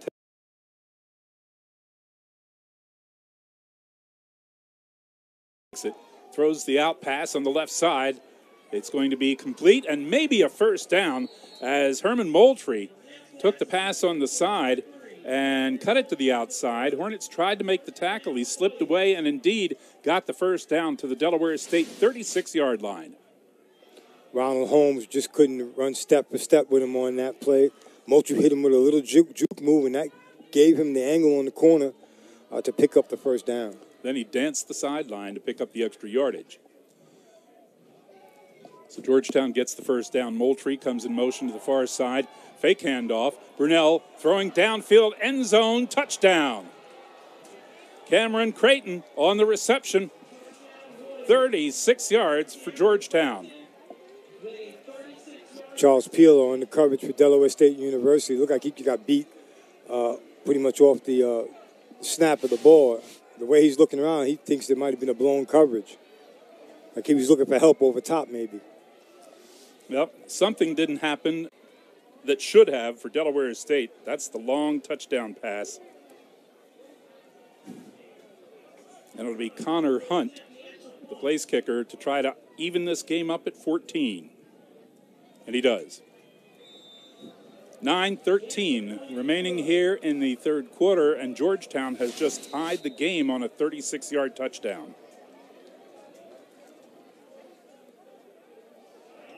You know, if we take that wrapper back to the store, it can be of the first half, and the second possession of the second half gets Georgetown tied up in this game at 14 with 9:13 left in the 3rd quarter. Delaware State going to try to take back the lead here on this possession. Davis Walker to kick off. Nice end-over-end kick that will be taken down about the 5-yard line by Charles Peeler. Peeler brings it right up the right side, just outside the hash mark, far side hash mark, and dives forward to the 22-yard line. Again, a little bit of exchange of pleasantries after the play. Away from the ball. And the officials quickly breaking that up. They kept good control of this game. Yeah, there haven't been a whole lot of emotional flare-ups of guys doing dumb things because they're overexcited. It's basically been played from whistle to whistle. So for Delaware State University, Gary, it's a very pivotal drive in this game. They allowed a 14-point lead to evaporate. They got to show that they can literally keep their foot on the gas and keep putting points on the board. And Bethea goes under center on 1st down. They try to run through the middle, and Savion Wilkerson couldn't find anything in the middle. They stacked that up on him. So he bounced to the outside and got back to the line of scrimmage. May have even lost a yard on the play. That might have been Chris Ike, because I think it's a 22-23 thing. You're right. Chris Ike on the carry. His 2nd of the game. And he just couldn't find anything in that middle. They were not able to even give him an inch to run through. Tried to bounce at the outside and make something happen, but lost the yard. 2nd and 11. Now Bethea goes back to the shotgun. It's the first time we've seen him go under center this year. May not go back under again for a while. Now it's Wilkerson outside the left tackle and takes it up to the 29-yard line. Nice hole open there on the outside, and he hits it quickly. Makes things happen. So after a short loss on the first play, they pick up some decent yards on the second. Now it's a third and short situation. So you have Tyleek Bethea, who's shown the ability to throw the ball today. I think we want to get him in that run-pass option, too, because he's a great runner, especially in that open flank or open field area. Hornets have to call a timeout here. They wanted to make a late substitution coming up on 3rd down and 3 after Wilkerson's 8-yard run. So they have to burn the timeout to make sure they have the right personnel on the field. With 7:56 left in the third quarter, they're going to do that. And in the meantime, we'll take the break as well. You're watching MEAC football on ESPN+.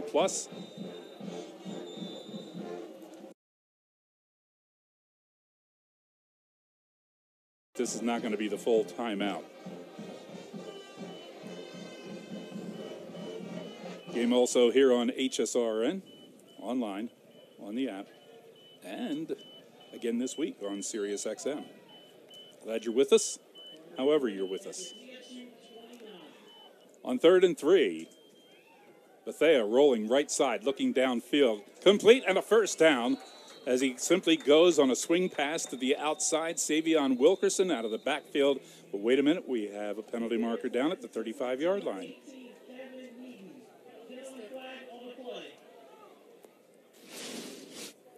I don't think they're going to call a pick play, but they just might on this. Nobody was out there near Wilkerson, but they're going to step off yardage against Delaware State here. Pass interference. Offense. 15 offensive pass interference. That's a 10-yard, 15-yard penalty. And that'll put the ball back to the Delaware State 14-yard line. Still 3rd down, but a long way to go. They set it with the ball, tip of the ball right at the 15.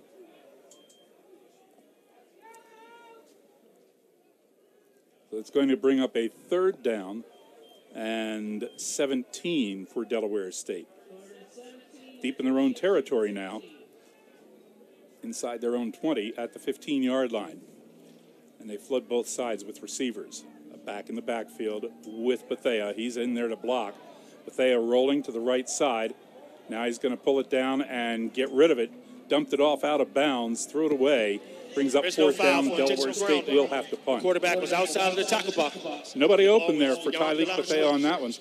Yeah, the whole dynamic of the series changed with that penalty. It went from 3rd and a possible short to a 3rd and, like I said, punting team get ready. Not too many plays designed to pick up 15, 16 yards, and Tyleek Bethea did the right thing, didn't like what he saw, threw it away. Good choice on that play by Bethea. He didn't take the loss, which would have hurt even more. And now Georgetown with an opportunity to get pretty good field position here. They set up for the return. It's a short kick. Fair catch called for and made, and let's see where they're going to say it is. The Delaware State 37-yard line. That was a high kick with that backward end over end. If he hadn't caught that ball, it might have even been worse for the Hornets because that's the kind of ball that'll take the back jump on you. Well, look on the bright side. It did get past the 1st down marker, so yes. The punter at least picked up a 1st down, but not the field position Delaware State wanted Georgetown starting this drive after scoring on their last one. Now it's a test for the defense. They have one turnover today, an interception. Let's see what they're able to do here. Last week, they had about, 5, 6 turnovers. They run to the right side and pick up 2 yards inside the 35 to the 34. Stakely on the carry for Georgetown. Stakely didn't get too many opportunities to run the ball in the first half, but he's been kind of called on a lot here in this third quarter. That defense has done a good job all day of stopping the run. They have been susceptible to the pass, though. And that's where Georgetown has made their game, setting up the pass or throwing the touchdown pass. On 2nd down and 8, fake pass to the left side. They go downfield. It's incomplete, intended for Sergio Portabanco. Coverage was down there with Portabanco, but the ball was thrown well. The coverage man couldn't get to it, but Portabanco had to kind of turn his body at the last minute, and he couldn't pull it in. So that's going to create a 3rd and long put Georgetown, which is exactly what this defense wants. They have to stop Georgetown from picking up a first down. They can't allow this possession to continue. They tried misdirection on that with an end around and then a fake the pass over to the side, and then they went downfield with it. But it's 3rd and 8. Joseph Brunel, near side hash mark. Snap, drops back. Pressure coming, has to dump it off and got rid of it. Now that ball did not even get back to the line of scrimmage. Could that be grounding? There it is. Intentional grounding. Ball never got back even close to the line of scrimmage. Here's the call. Intentional grounding. Offense. Number 8. It's penalized at the spot of the foul. Also results in a loss of down. 4th down. Good call by the official. I liked it. He agreed with me. Put the ball on the 50-yard line, and now Georgetown will have to punt. Delaware State looking for a good return here to try to get some field position to work from. With 6:28 left in the third quarter, we're tied at 14 here at Delaware State. Defense showed up for Delaware State University. On this possession, the offense has to do the same. It can't be a 3-and-out. They have to actually come away with some points on their next possession. I'd like to see the special teams show up big here. This one will be an end-over-end kick. Fair catch called for and made at the Hornets' 11-yard line by Charles Peeler. So they don't get real good field position out of it. They've got to go 89 yards to put points on the board here in the third quarter. Score remains tied at 14, 6:21 left to play. And as Hornets trying to get the offense on track in the third quarter. They did well in the first quarter, did fairly well in the second quarter. Both touchdowns for Delaware State came in the second period, but then they gave up 2. One in the second quarter and one early here in the third quarter. Now Tyleek Bethea, who went 10 of 15 passing in the first half, will hand off on first down. And Wilkerson tests the middle. I believe it's Wilkerson. We'll see as they unstack. It was Savion Wilkerson. And he got hit by a whole bunch of people coming into the middle. Picked up 3 to the 14-yard line, 2nd and 7.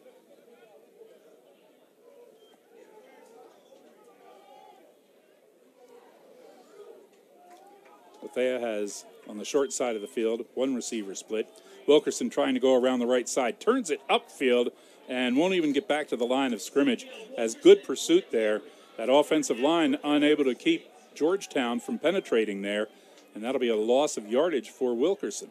The pursuit by Georgetown forces Wilkerson to continuously bounce that ball outside. That just allows other defenders to come up and provide some pursuit D. And, you know, Delaware State University, they got to get a little bit more flexible in their formations. Put some flip to, some motion, some shift to see if they can get Georgetown, catch them sleeping, and maybe get somebody wide open just on lineup alone. That play lost a yard, 3rd down and 8. Wilkerson, the lone back in the backfield. 2 receivers split out left side, 1 on the right, quick out. And complete, but it's going to be way short of the first down, about 6 yards short on that completion for Delaware State. Just a very conservative possession for Delaware State University. 2 runs, 1 pass, no first down, punting the ball, 3-and-out after the defense just did an excellent job of getting the ball back from Georgetown. Lizette Woodley made the catch, but absolutely nowhere to run to. He had white jerseys all around him when he made the catch. Matt Knoll to punt, standing at his own 2 to take the snap. Hornets get the 11th man on the field right now. He goes to the right side on the outside as a blocker. Here's Knoll. Plenty of time. Penalty marker flies. Knoll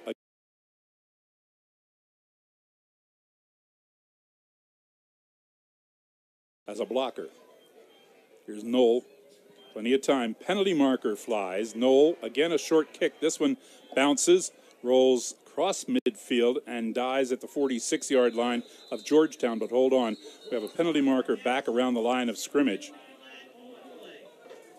And this might be a procedure call on Delaware State. At least I think that's the early signal I saw the linesman make, and that's who threw the flag. Illegal formation. Kicking team. That penalty is declined. First down. Okay. Illegal formation by the punting team, and the penalty declined by Georgetown. They'll start. This is good field position for the Hoyas at their own 46-yard line. Illegal formation, that's just a lining up situation. So somebody either didn't have enough guys on the line of scrimmage or someone's just not in position. That shouldn't happen. Not at all. Not by this point in the season. Brunel fakes the handoff. He'll carry it forward across the 50-yard line, pushes his way down to about the 48 of Delaware State. Joseph Brunel on the carry. Doesn't carry the ball often, but is effective when he does because he's such a threat to throw. Played in 8 games back in 2019. He hands off here on second down and tripped up coming through the line of scrimmage. Getting back to the line, it's Herman Moultrie. No gain on the play. Call it 3rd down and 4. Tackled by the turf on that play. The leading tackler for Delaware State University for the past decade. No matter what the surface is made of, it'll get you. Now Brunel on 3rd and 4. Takes the snap from the gun. Quick throw to the outside, complete. Going to have to see where they're going to mark the forward progress after the catch by Asante Das. And it's going to be a first down for Georgetown as they'll mark it complete and out of bounds at the Delaware State 42. Das doing a good job of selling the go route on Guthrie, who bailed out, not wanting to get beat, and he just broke it off early and picked up an easy catch for a first down. Yep, cut it to the outside, and Brunel made the pass to that. Fake the handoff. Brunel again keeps it. Can't find anybody to throw to. He gets horse-collared and taken out of bounds. That's a good wrap-up by Brooks Parker. That's a dangerous man, Brooks Parker, to run to his side. You better make sure you have your Obamacare policy up to date because he brings the wood, and you've seen how he just tackled Brunel. It looked more like an Olympic event than a football tackle. The quarterback throw. For a loss of a yard. 2nd and 11. Brunel may think about running in Brooks Parker's area again, as he'll want to throw on this one. Nope, he's going to take it through the middle, and he is going to be, this will be a sack, as he loses yardage back to the 46-yard line of Delaware State. That's another 3 yards lost to make it 3rd and 14. Defense, again, just showing up big for Delaware State University. They're just keeping this Hornet team in the game, and right now the advantage in this game belongs to Del State primarily because of the defensive side of the ball. Isaiah Williams credited with the sack, or at least part of it. There are a bunch of red jerseys in there. Brunel drops the snap, picks it up, runs in the backfield, throwing, downfield, complete to Asante Das. Looks like he'll be taken down about the 38-yard of Delaware State, and that brings up 4th down and about 6 yards to go for Georgetown. And the punting team comes onto the field. Connor Hunt sets up at his own 46-yard line to take the snap here. Did he actually go ahead and kick the ball? Nope. Now he thought about passing, held the ball like he was going to. This ball bounces inside the Delaware State 5-yard line and then kicks back and will be downed by Georgetown at the Hornets 6. Effective punt. Screwed up the coverage by faking the pass and then kicking it and put it down inside the 10-yard line where he wanted to make it happen. Good punt by Connor Hunt. 36 seconds left here in the 3rd quarter. We are still tied at 14. Gary Lang along with Mike Walker. Sure good to see you today, Walk. Gary, it's good to be here at my alma mater, watching what I believe is a program that has turned the corner and, on improving. And right now they got their backs to the wall. See what they're able to do.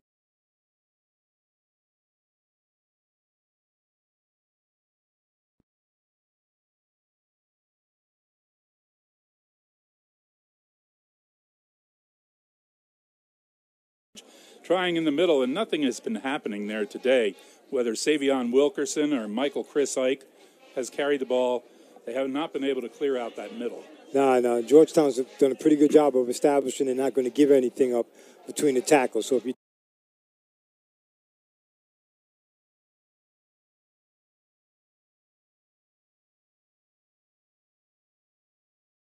University, you really maybe want to look like you're attacking that area, but you have to have your play action and you have to have your bounce in the run game to attack those flats. They made it a 1-yard gain. So when we come back with the fourth quarter, 15 minutes still to go here in Dover, Delaware, at Delaware State University, the Hornets will have a 2nd down and 9.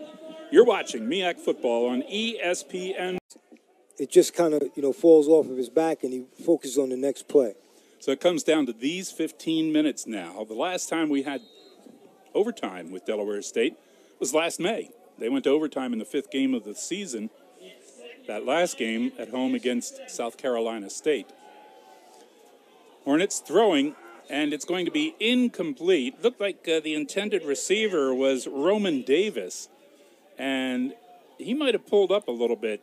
He looked like he either just didn't catch one of his steps right, and it threw off his stride, and he was not able to get to the ball. That could have been the case, but, Delaware State, again, short gain on the first play, incomplete pass on the second. Now you're facing a 3rd and long, right, with your end zone literally on the back part of your jersey. This is a play they got to make. They can't keep turning the ball back over to the defense and expect them to win the game. And give it to Georgetown with good field position. 3rd down and 9 here from the 12. Handoff, draw play, run outside the right tackle. It's Wilkerson, and Wilkerson gets the 1st down. That's a great run. They opened it up on that right side outside the tackle. Wilkerson took it to the 17, 1st down Hornets. What an explosive run by him, and that's what they needed. Every now and then you need somebody to step up and take the responsibility on their own shoulders, and he did that on that play. So on 1st down, they'll fake the handoff to Wilkerson. Here's Bethea on the run himself, takes it to the outside, and then dances up the far sideline. He got nice yardage on that carry. We've always known he has the running ability. We've been waiting for him to develop the passing game. He's got all the tools. 1st down. He's got the height, he's got the weight, he's got the strength. He's a smart kid. I just think it's a matter of reps and his confidence. Just has to keep building on his confidence. And because the more confident he gets, it's going to rub off on the team. They're going to be more confident. And Bethea took it out to the 28-yard line. 1st down there for Delaware State.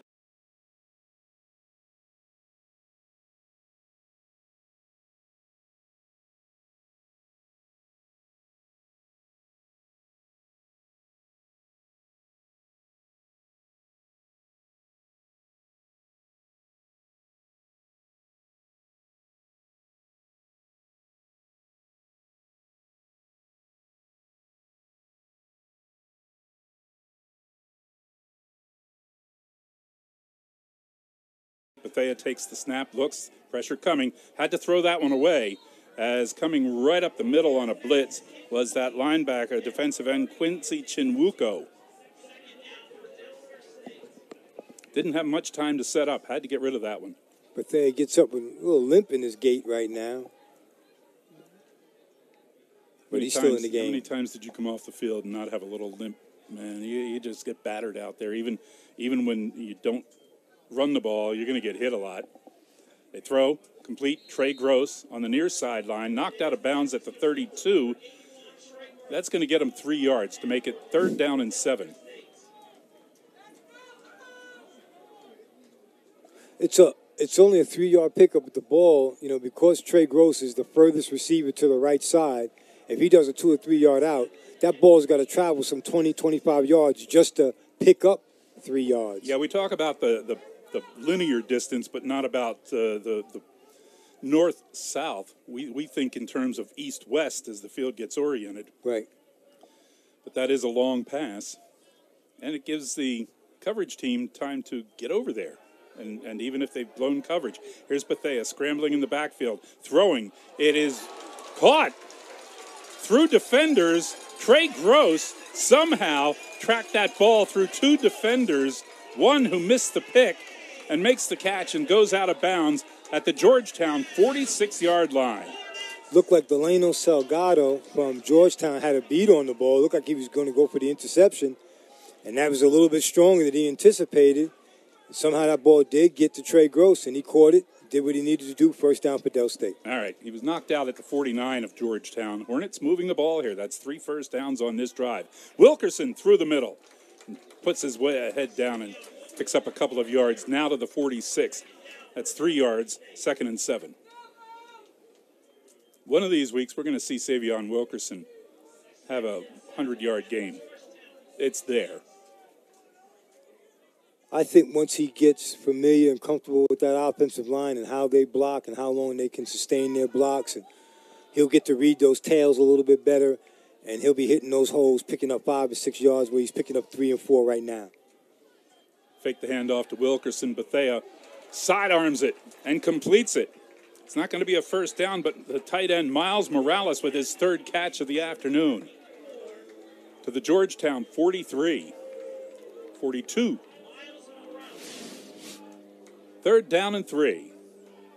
You know, you can dink, doink, and do those short passes and really beat up a defense and eat up some clock. Yeah, and, you know, you got playmakers. So only thing that has to happen is one of your playmakers has to elude one tackle or break one tackle, and they're going to pick up big yards on the play. Big 3rd down here for Delaware State. They shift on the line, move people over to the left side. Now they're going to try the big man into the middle, and nothing happening there as Michael Chris Ike got the call. That looked like Thomas Houdon. Yeah, Thomas Bertrand Houdon lost a yard on the play. Yeah, they just got beat up front. Georgetown did a great job of just beating Delaware State offensive line. And I'm one of those guys, when somebody gets tackled for a loss, I like to see how many offensive linemen are standing up. And if I see a whole bunch of offensive linemen standing up, I realize they got beat pretty badly on that play. And there's a lot of guys standing up. Matt Knoll gets called on again here with 4th down and 3 to punt. He wants to get this one inside the 10, but not into the end zone. Almost got it, and they got Knoll. We'll have roughing the punter as the ball goes into the end zone, but they knocked Knoll down after the punt. And he played it well, too. He stayed on the ground for a while to make sure that the officials knew. And we got the flag and the roughing the punter, and that will give Delaware State the ball back. But Del State, it doesn't matter how you get your first downs. You just got to get them. Yeah. You got to keep that offense on the field. You got to get closer to the red zone. 5-yard penalty. Still 4th down. Running into the kicker, 5-yard penalty. That'll give the Hornets a first down. It's the difference between roughing the kicker and running into the kicker in how much yardage is assessed. Running into the kicker's 5 yards, but the Hornets had 4th and 3, so that's going to be a first down. And the official corrects his he got himself, call. Yeah, he got himself. Move it to the 37-yard line. Georgetown. Hornets in Hoya's territory. Need to keep this drive alive. 10 minutes, 29 seconds left in the game in regulation. Bethea from the shotgun on the far side hash mark. Takes it, gives it to Wilkerson, finds a little bit of room on the right side, follows that tackle across the 35 to the 34. Not a bad pickup running into the strength of that Georgetown defense. Again, they're really good inside the tackles. They really haven't allowed Delaware State University a whole lot of yards inside. Most of the running games for positive yards has occurred outside the tackles. Savion Wilkerson, the MEAC Offensive Player of the Week and Rookie of the Week last week, as the Hornets took all the honors in the MEAC in that win over Bowie State. Wilkerson, 26 carries, 92 yards, 3 touchdowns last Saturday. Bethea on 2nd down and 7. Eludes one tackler in the backfield, goes to the right side, tries to dump it off, throw it over Wilkerson's head. Chose not to run with the ball. We have a penalty marker down at the 30-yard line. Let's see what this one's about. That's 4 yards past the line of scrimmage. An older man downfield, number 68, offense. 5-yard penalty. Still second down.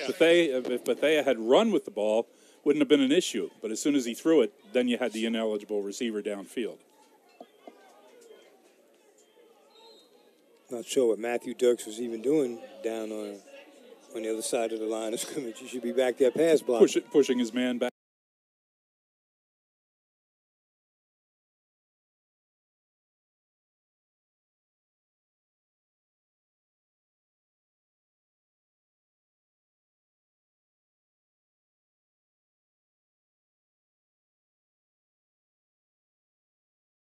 Field dumps it off to him, and a defensive back comes through and breaks it up. Justin Fontenot, I'm sorry, he's a linebacker. He blew that play up. There was a blocker there, and he never saw Fontenot come through. And Fontenot just nailed Wilkerson for about a 4-yard loss. Yeah, that's Matthew Dirks, same guy who got hit with the penalty about being illegally downfield.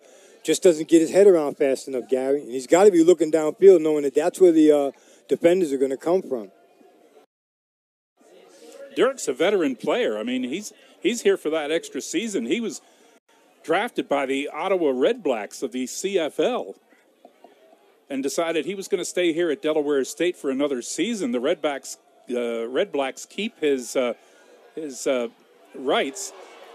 Fumble by Delaware State as Bethea was caught in the backfield. The ball came out, and it's going to be Georgetown football at their own 48-yard line. A Georgetown player looked like he might have twisted around and got injured on the play. And it looks like it could be a knee on the injured player for Georgetown, but it's a turnover by Delaware State. Bethea tried to twist around as he was being hit and just got twisted around. The ball came out of his hand. He couldn't get it. Georgetown dove on it. The previous play is under review. Going to review that and see if maybe he was in the grasp or was down when the ball came out. There's going to be a review of the play. Bethea got up slowly as well. We were talking about Matthew Dirks, though. Drafted back in May by the Ottawa Red Blacks of the Canadian Football League. He wanted to finish his graduate studies at Delaware State, so he said, hold on, Ottawa, I'll be there next year, because they keep his rights now that they drafted him, and he wanted to play another season here at Delaware State. That offensive line in 2019, 9 games in that season of 100-plus yards rushing, 7 of them in a row. The line was ranked 4th in the MEAC. They were looking for Matthew Dirks for leadership, senior experience.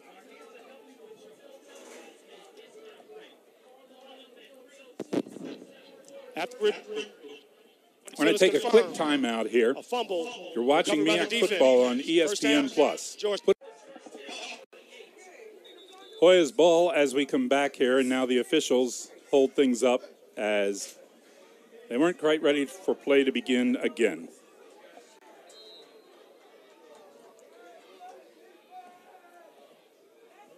We come back now, 8:47 left in the fourth quarter. Georgetown ball at their own 48-yard line. After the turnover, the review showed fumble by Delaware State. And they'll give the ball on the carry to Joshua Stakely. Stakely right into the middle up to the 50-yard line. Nice pickup of 2 yards, but if you do that 3 times, you're punting. I think Georgetown, obviously they want to be aggressive and want to put points on the board, but they understand the situation. They're in the driver's seat right now. They literally just want to hold possession of the clock, get in scoring range, and come away with a minimum field goal. And here is Brunel rolling right side, looking downfield. Can't find anybody open. Finally unloads, and it's going to be incomplete on the far sideline. He got it out there to Cameron Creighton. But Creighton was hit immediately and knocked out of bounds before he could get a foot down. The incomplete pass, 3rd down and 8 at the 50. The review. They're going to look at that one again and see if maybe Creighton came down inbounds. So we'll have a booth review of that, or an on-field review of that last play. Need a mortgage? Call America's Mortgage Coach John Millett at 1-866-409-9000. Got a couple of quarterbacks up, warming up right now, some of the reserves. Hornets go on the road next week down to Johnson City, Tennessee. Be the first time ever against East Tennessee State. It's a 2-year contract. The Buccaneers will come here to play next year, but we get a road trip next week down to Tennessee. Not far from the North Carolina-Tennessee border. Not far from the Virginia-Tennessee border either. Not far into Tennessee, but we'll be there. Game is at 7:30 next Saturday night here on HSRN. And our HSRN.com, HSRN app at 7:30 next Saturday night. We hope you'll be with us for it. Nothing like nighttime football. Coach Milstead told me he loves nighttime football. He prefers it. Something about being underneath those lights, boy, I tell you. Makes it special. Makes it easier to call a game, too. Sometimes the glare of the sun off of uniforms and helmets and makes it difficult, but at night, everything seems to be cleaner and crisper. After the ruling, it's an incomplete pass. Okay. The ruling on the field stands after the replay review, and the officials say it is an incomplete pass. So Georgetown will have a 3rd down and 8.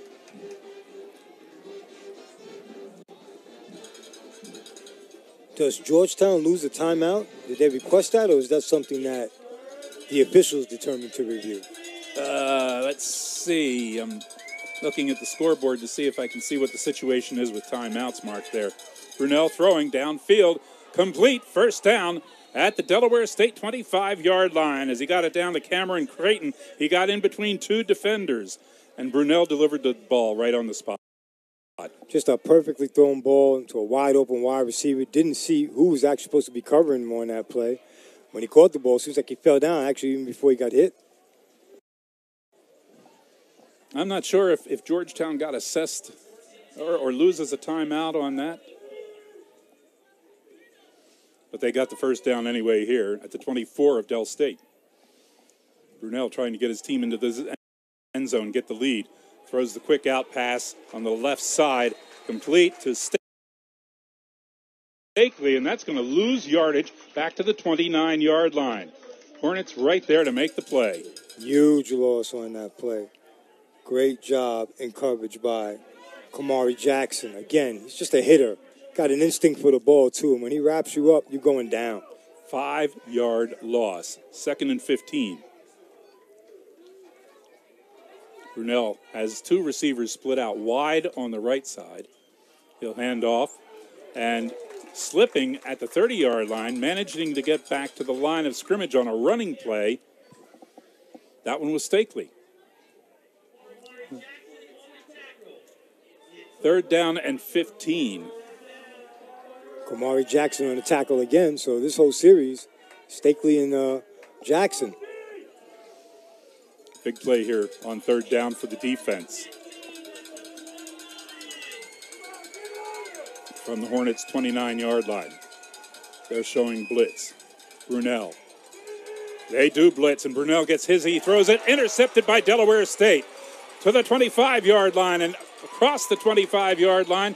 They made Brunell hurry that one. He got hit as he threw, and the interception was made by Delaware State. Guthrie on the pick. That's just a case of Brunell going to the well one too many times. He wanted to target Cameron Creighton again. Number 93. Hold on. 5-yard penalty. Still 3rd down. We have a penalty marker down. It looks like it's going to be against the Hornets. It'll still be 3rd down. The referee's microphone keeps breaking up, so I wasn't able to pick up exactly what the penalty was. 5-yard step off to the 24-yard line to make it 3rd and 10. Erase the Guthrie interception. It's still Georgetown ball. Right. 6:16 left in the quarter. Whatever the penalty is, you classify it under lack of discipline. Yeah. At this moment in the game, can't be jumping off sides, can't be encroaching, can't do anything. Timeout was called there. Timeout. Georgetown. Your 2nd charge timeout. Hoya taking their 2nd timeout of the half. That'll leave them with 1, with 6:14 still to play. Remember, they took one early in the 2nd half, and we said maybe coming down the line they'll wish they had that. We'll see. but they took it within the first, 20 seconds of the second half. They had to take one. So the short timeout here, well, it is not a short timeout. It's a long one. We're going to grab this one as well. You're watching MEAC football on ESPN+, putting the U in HBCU. We're HSRN. You know, if we take that wrapper back to the store, it can be recycled in. With a mistake, gave 5 yards back to Georgetown. The snap to Brunell. The draw play. Through the middle, and it's going to be still short of the first down, but that one was dangerous. He just needed another step to break that. Joshua Stakely almost had 6. Tripped up as he came through. Stopped at the 17-yard line. 4th down and 3 for Georgetown, and they'll send out their field goal unit. Connor Hunt to attempt a 35-yard field goal here for Georgetown to break the tie. Kicking east to west from the near side hash mark. Waiting for the snap. It's good snap. The kick on its way. No good. Pulled it wide left. And the Hornets defense has done its job. Helped out by Connor Hunt missing that field goal. Bend but don't break. Again, doing a good job, Gary, of keeping them kind of outside the red zone and forcing what appears to be a long kick for Georgetown. And, Del State ducked the bullet. The offense gets an opportunity now to pretty much maintain control of the clock, possession of the ball, Gary, and make you just win this game with a field goal. And with the exchange of the ball, we have a break in the action here. We'll take this time out. You're watching MEAC football on ESPN+. Putting the U in HBCU, we're HSRN. You know, if we take that wrapper back to the store, it can be recycled into other stuff. Well, I want my wrapper to be How about a park bench? Dad, you need to think bigger. Recycle your specially marked Crunchy Bar wrappers in store now.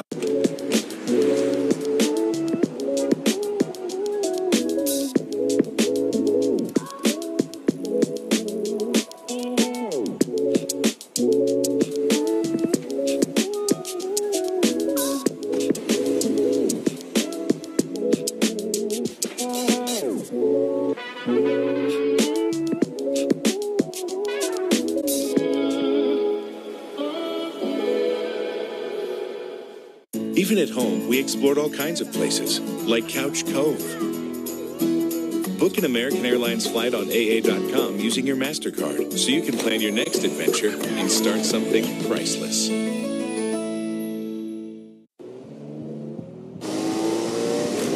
Game. Bethea on the handoff. Wilkerson takes it to the left side, has an opening across the 35, 40, 45-yard line. Xavion Wilkerson with the bust out that we've been waiting for. Nice run by Xavion Wilkerson, and we got a new quarterback in, too. It's like Jared Lewis is back in, Gary. Jared Lewis, who took him most of the way after the first half in February when Tyleek Bethea got injured. Jared Lewis came in and quarterbacked the team the rest of the way through the season.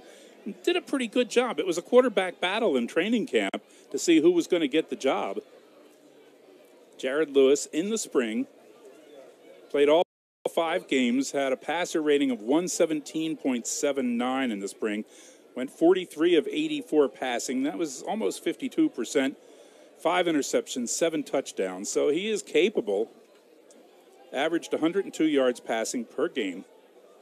Ran the ball well, 81 carries, 219 net yards, scored 2 touchdowns.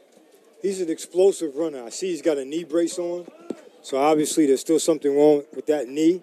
But he brings that dimension to the game that I think Tyleek Bethea doesn't really possess, and that's his ability to just instinctively run. Jared Lewis is a good runner. Big defensive liner Kwame Achampong injured on that play for Georgetown. He goes to the sideline gingerly. And Wilkerson got the ball out to the Hornets' 46-yard line. That's a 26-yard pickup.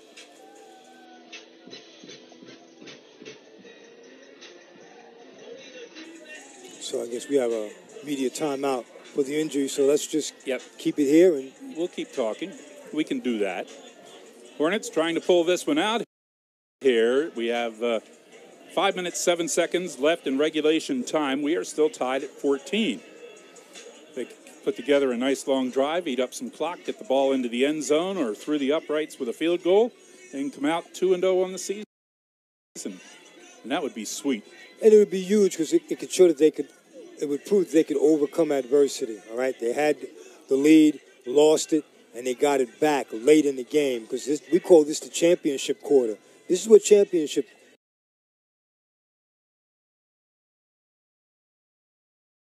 champions are made in that fourth quarter, the last 15 minutes of the game. And if this team wants to show that they improved from week 1 to week 2, they got to seal the deal right here on this drive. This is the one where it happens because if you give the ball back to Joseph Brunel with just a couple of minutes left in the game, it's going to be whoever has the ball last.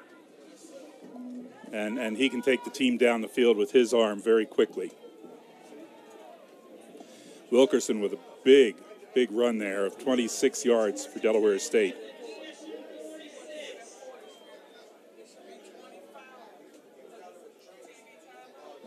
First and 10. Jared Lewis now in at quarterback.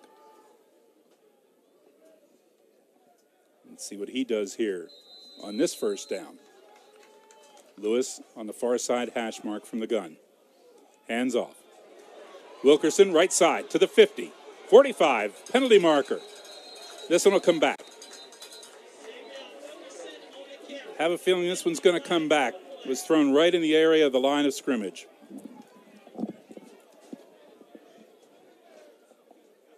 And it will come back. Holding. Offense. Number 79. 10-yard penalty. Still first down. That's James King on the offensive line who got called for the hold. That right tackle. King, a veteran player for Delaware State. Played in 4 games in 2019, 4 games back in the spring. Came out of Valley Forge Military Academy, 2-year starting tackle there. 10-yard penalty, first and 20. Lewis scrambling in the backfield. Little dump pass off to Wilkerson, and that will get a little bit of yardage, maybe 2 yards to make it second down and 18.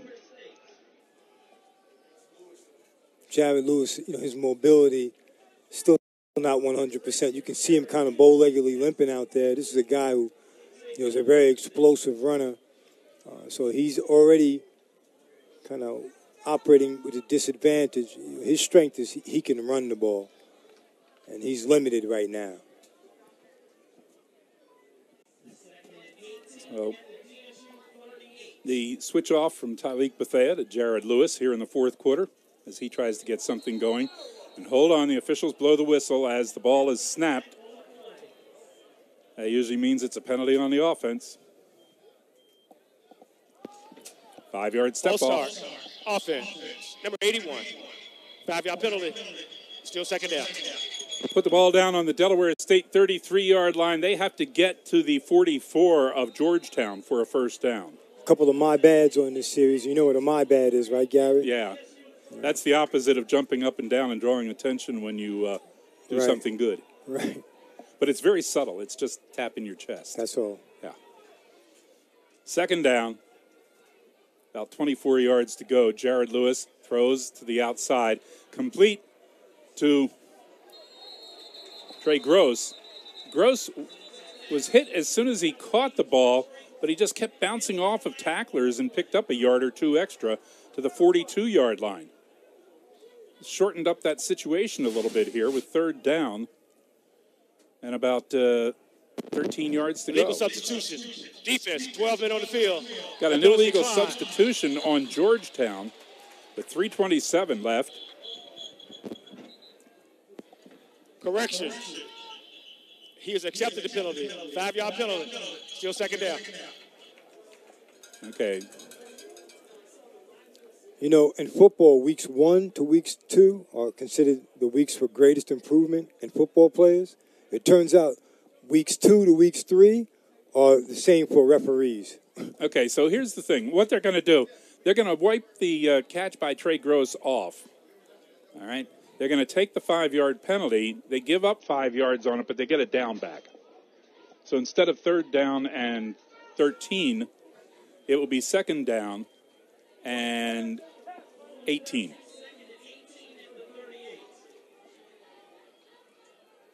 Lewis. Quick screen pass over to Wilkerson. A lot of blocking there, and somebody just got through and submarined Wilkerson. That should have gone for big yardage with the number of linemen out there. It might be back to the tight end. 3rd down and 13 now for the Hornets. That screen was to Morales. And again, okay, just not the most gifted runner, open field runner at that tight end position. He can catch the ball, just instinctively doesn't know how to get north and south. He had a wall of red shirts in front of him. 3rd and 13. And hold on. Whistles blow. And fortunately for Delaware State, maybe, because it looked like the center might have hit his own leg with the ball as he snapped it. It did not get back to Lewis. It's a snap infraction is what they call it. That's the 3rd my bad on this series, the championship drive, the drive that determines whether or not you win the game. 3 critical penalties in 1 drive. 3rd down and 18 again.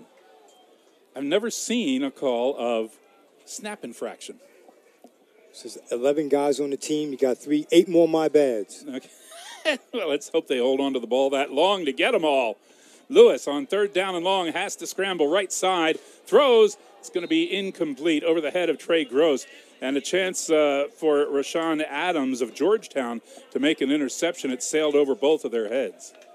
Adams had gotten in front of Trey Gross. It's 4th down and 18. And the Hornets will punt. They need the best punt of the game here from Matt Knoll. Last time he was out there to kick, they ran into him. 5-yard penalty. It still would not give Delaware State a 1st down here.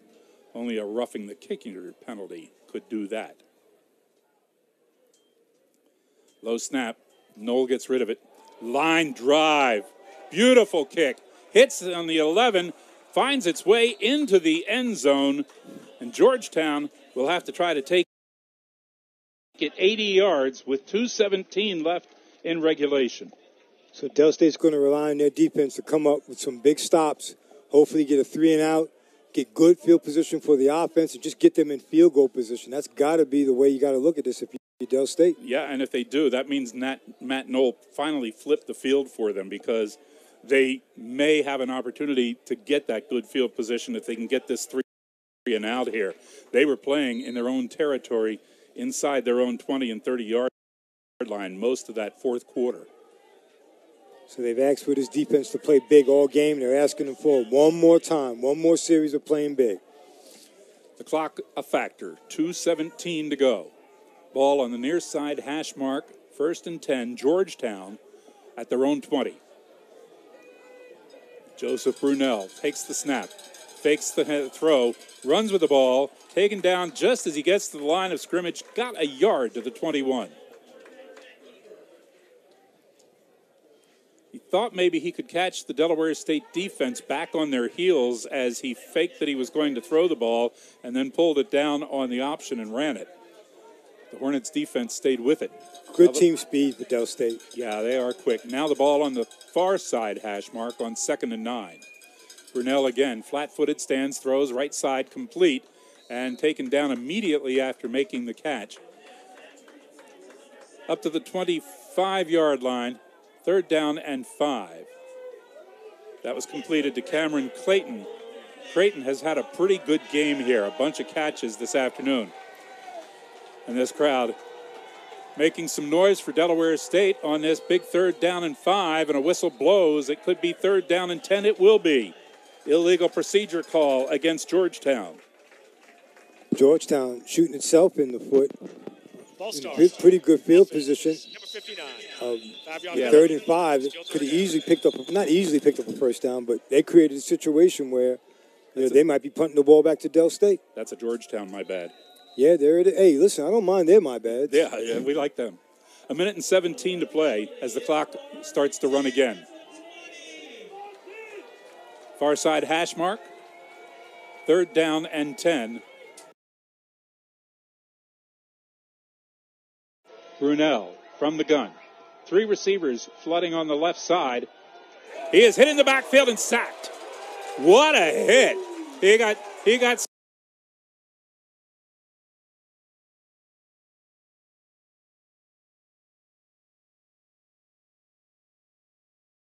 and then he got nailed down.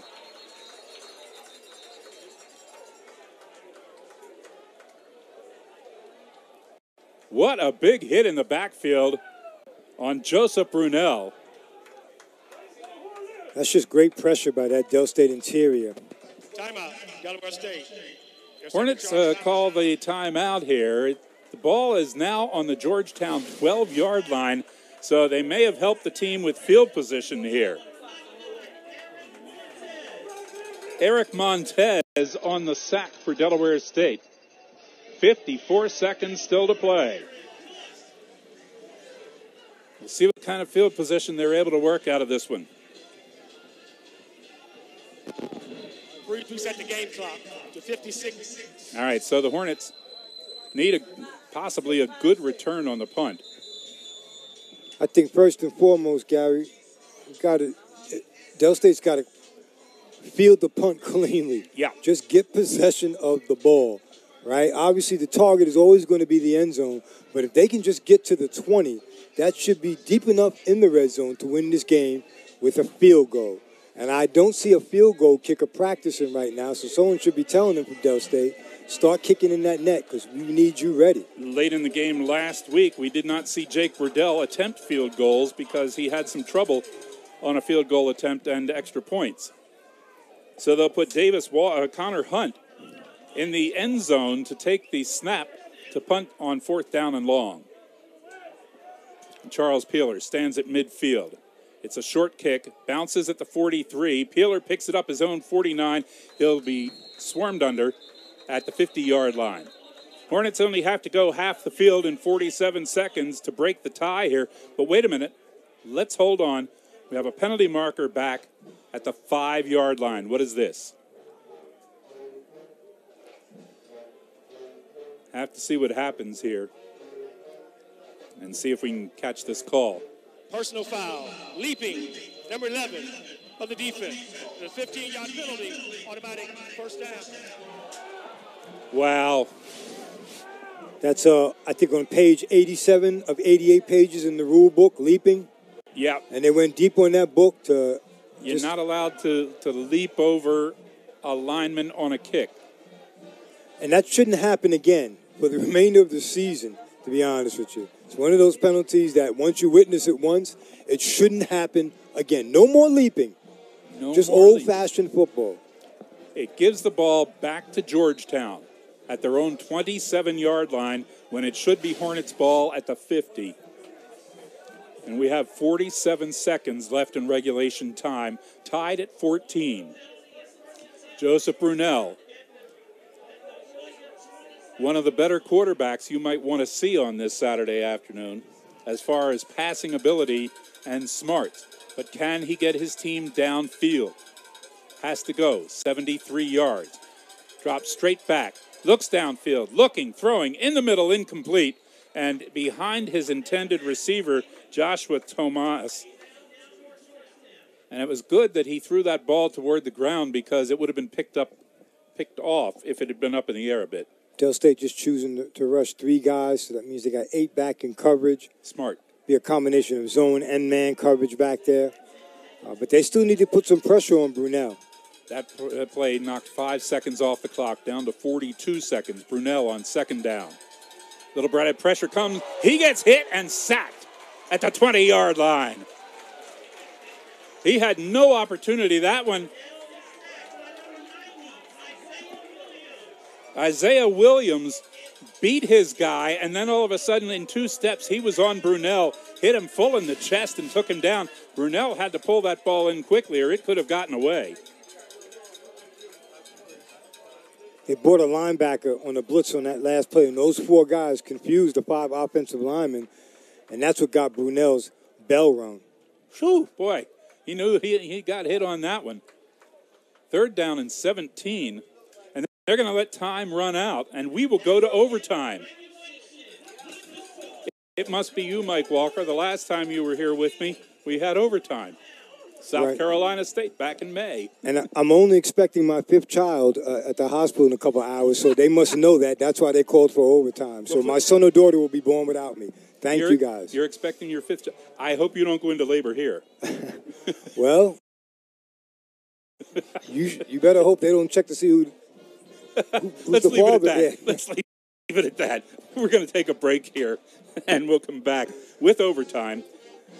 You're watching MEAC Football on ESPN Plus, putting the U in HBCU. We're HSRN. I don't think Brunel wanted to run a play after that hit. You know, if we take that wrapper back to the store, it can be recycled. It's been the strength of the team literally for the past couple of years. So, you might want to put them in a position to see if they can stop Georgetown. Then all you have to do is kick a field goal. Yep. So if I'm Del State, I think I want my defense out there first. So let's review the overtime situation just so people who aren't familiar with it. The ball is put on the 25-yard line. A team has 3 plays, 4 downs. If they make a first down, they keep the ball, and they can continue on. If they kick a field goal, if they're the first team with the ball and they kick a field goal, then the other team gets the ball. They can tie the game again with a field goal, or they can win it with a touchdown. If the first team scores a touchdown, the second team can tie the game with a touchdown. And, of course, the conversions. Hornets have opted to get the ball here to start this overtime. Jared Lewis hands off to Savion Wilkerson, who goes into the middle and gets 3 yards down to the 22-yard line. So the critical thing is to make that first down.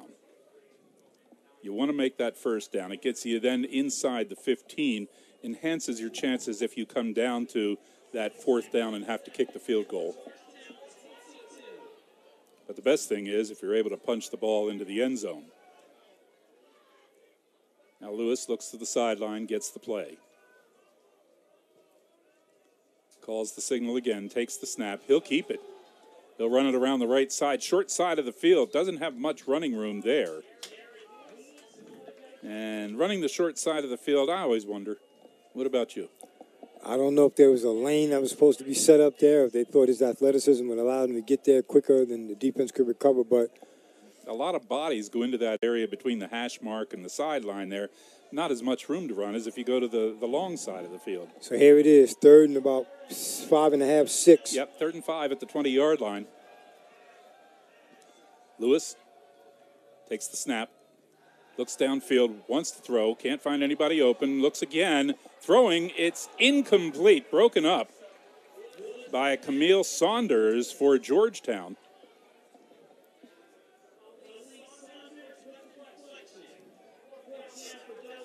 And it looked like Kawanakali from that left side was the intended receiver. So now the Hornets will try a field goal. This will be a 37-yard attempt.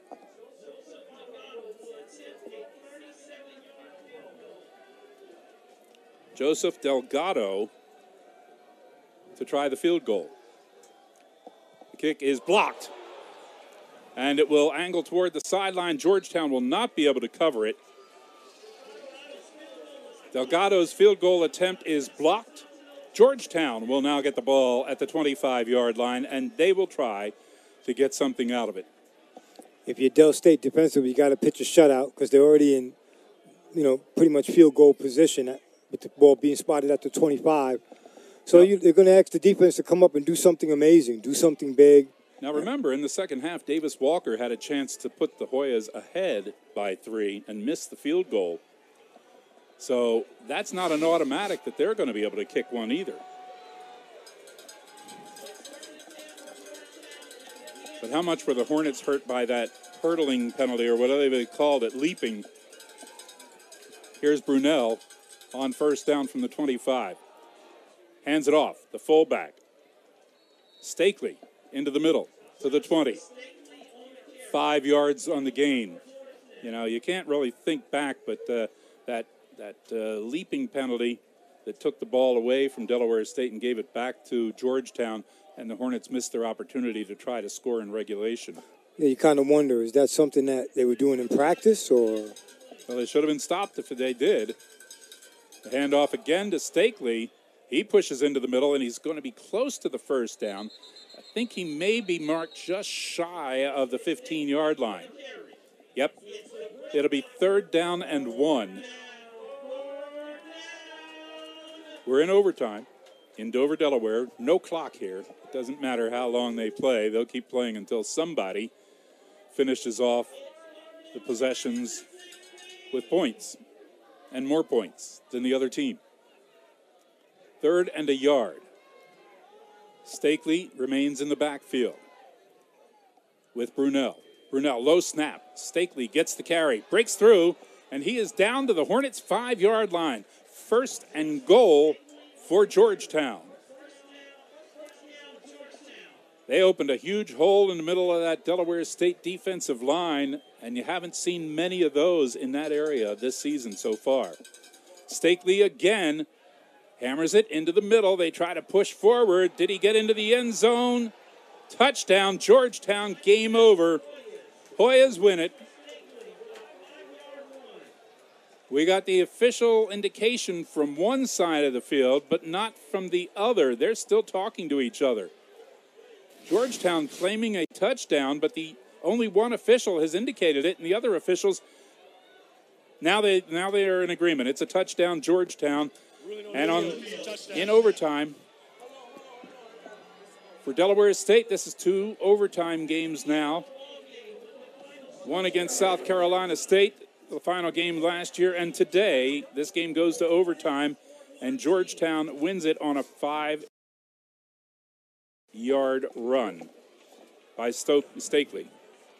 They're not going to be happy with this one when they check it out on the film. This is one of those games that probably is supposed to be in the win column for Del State.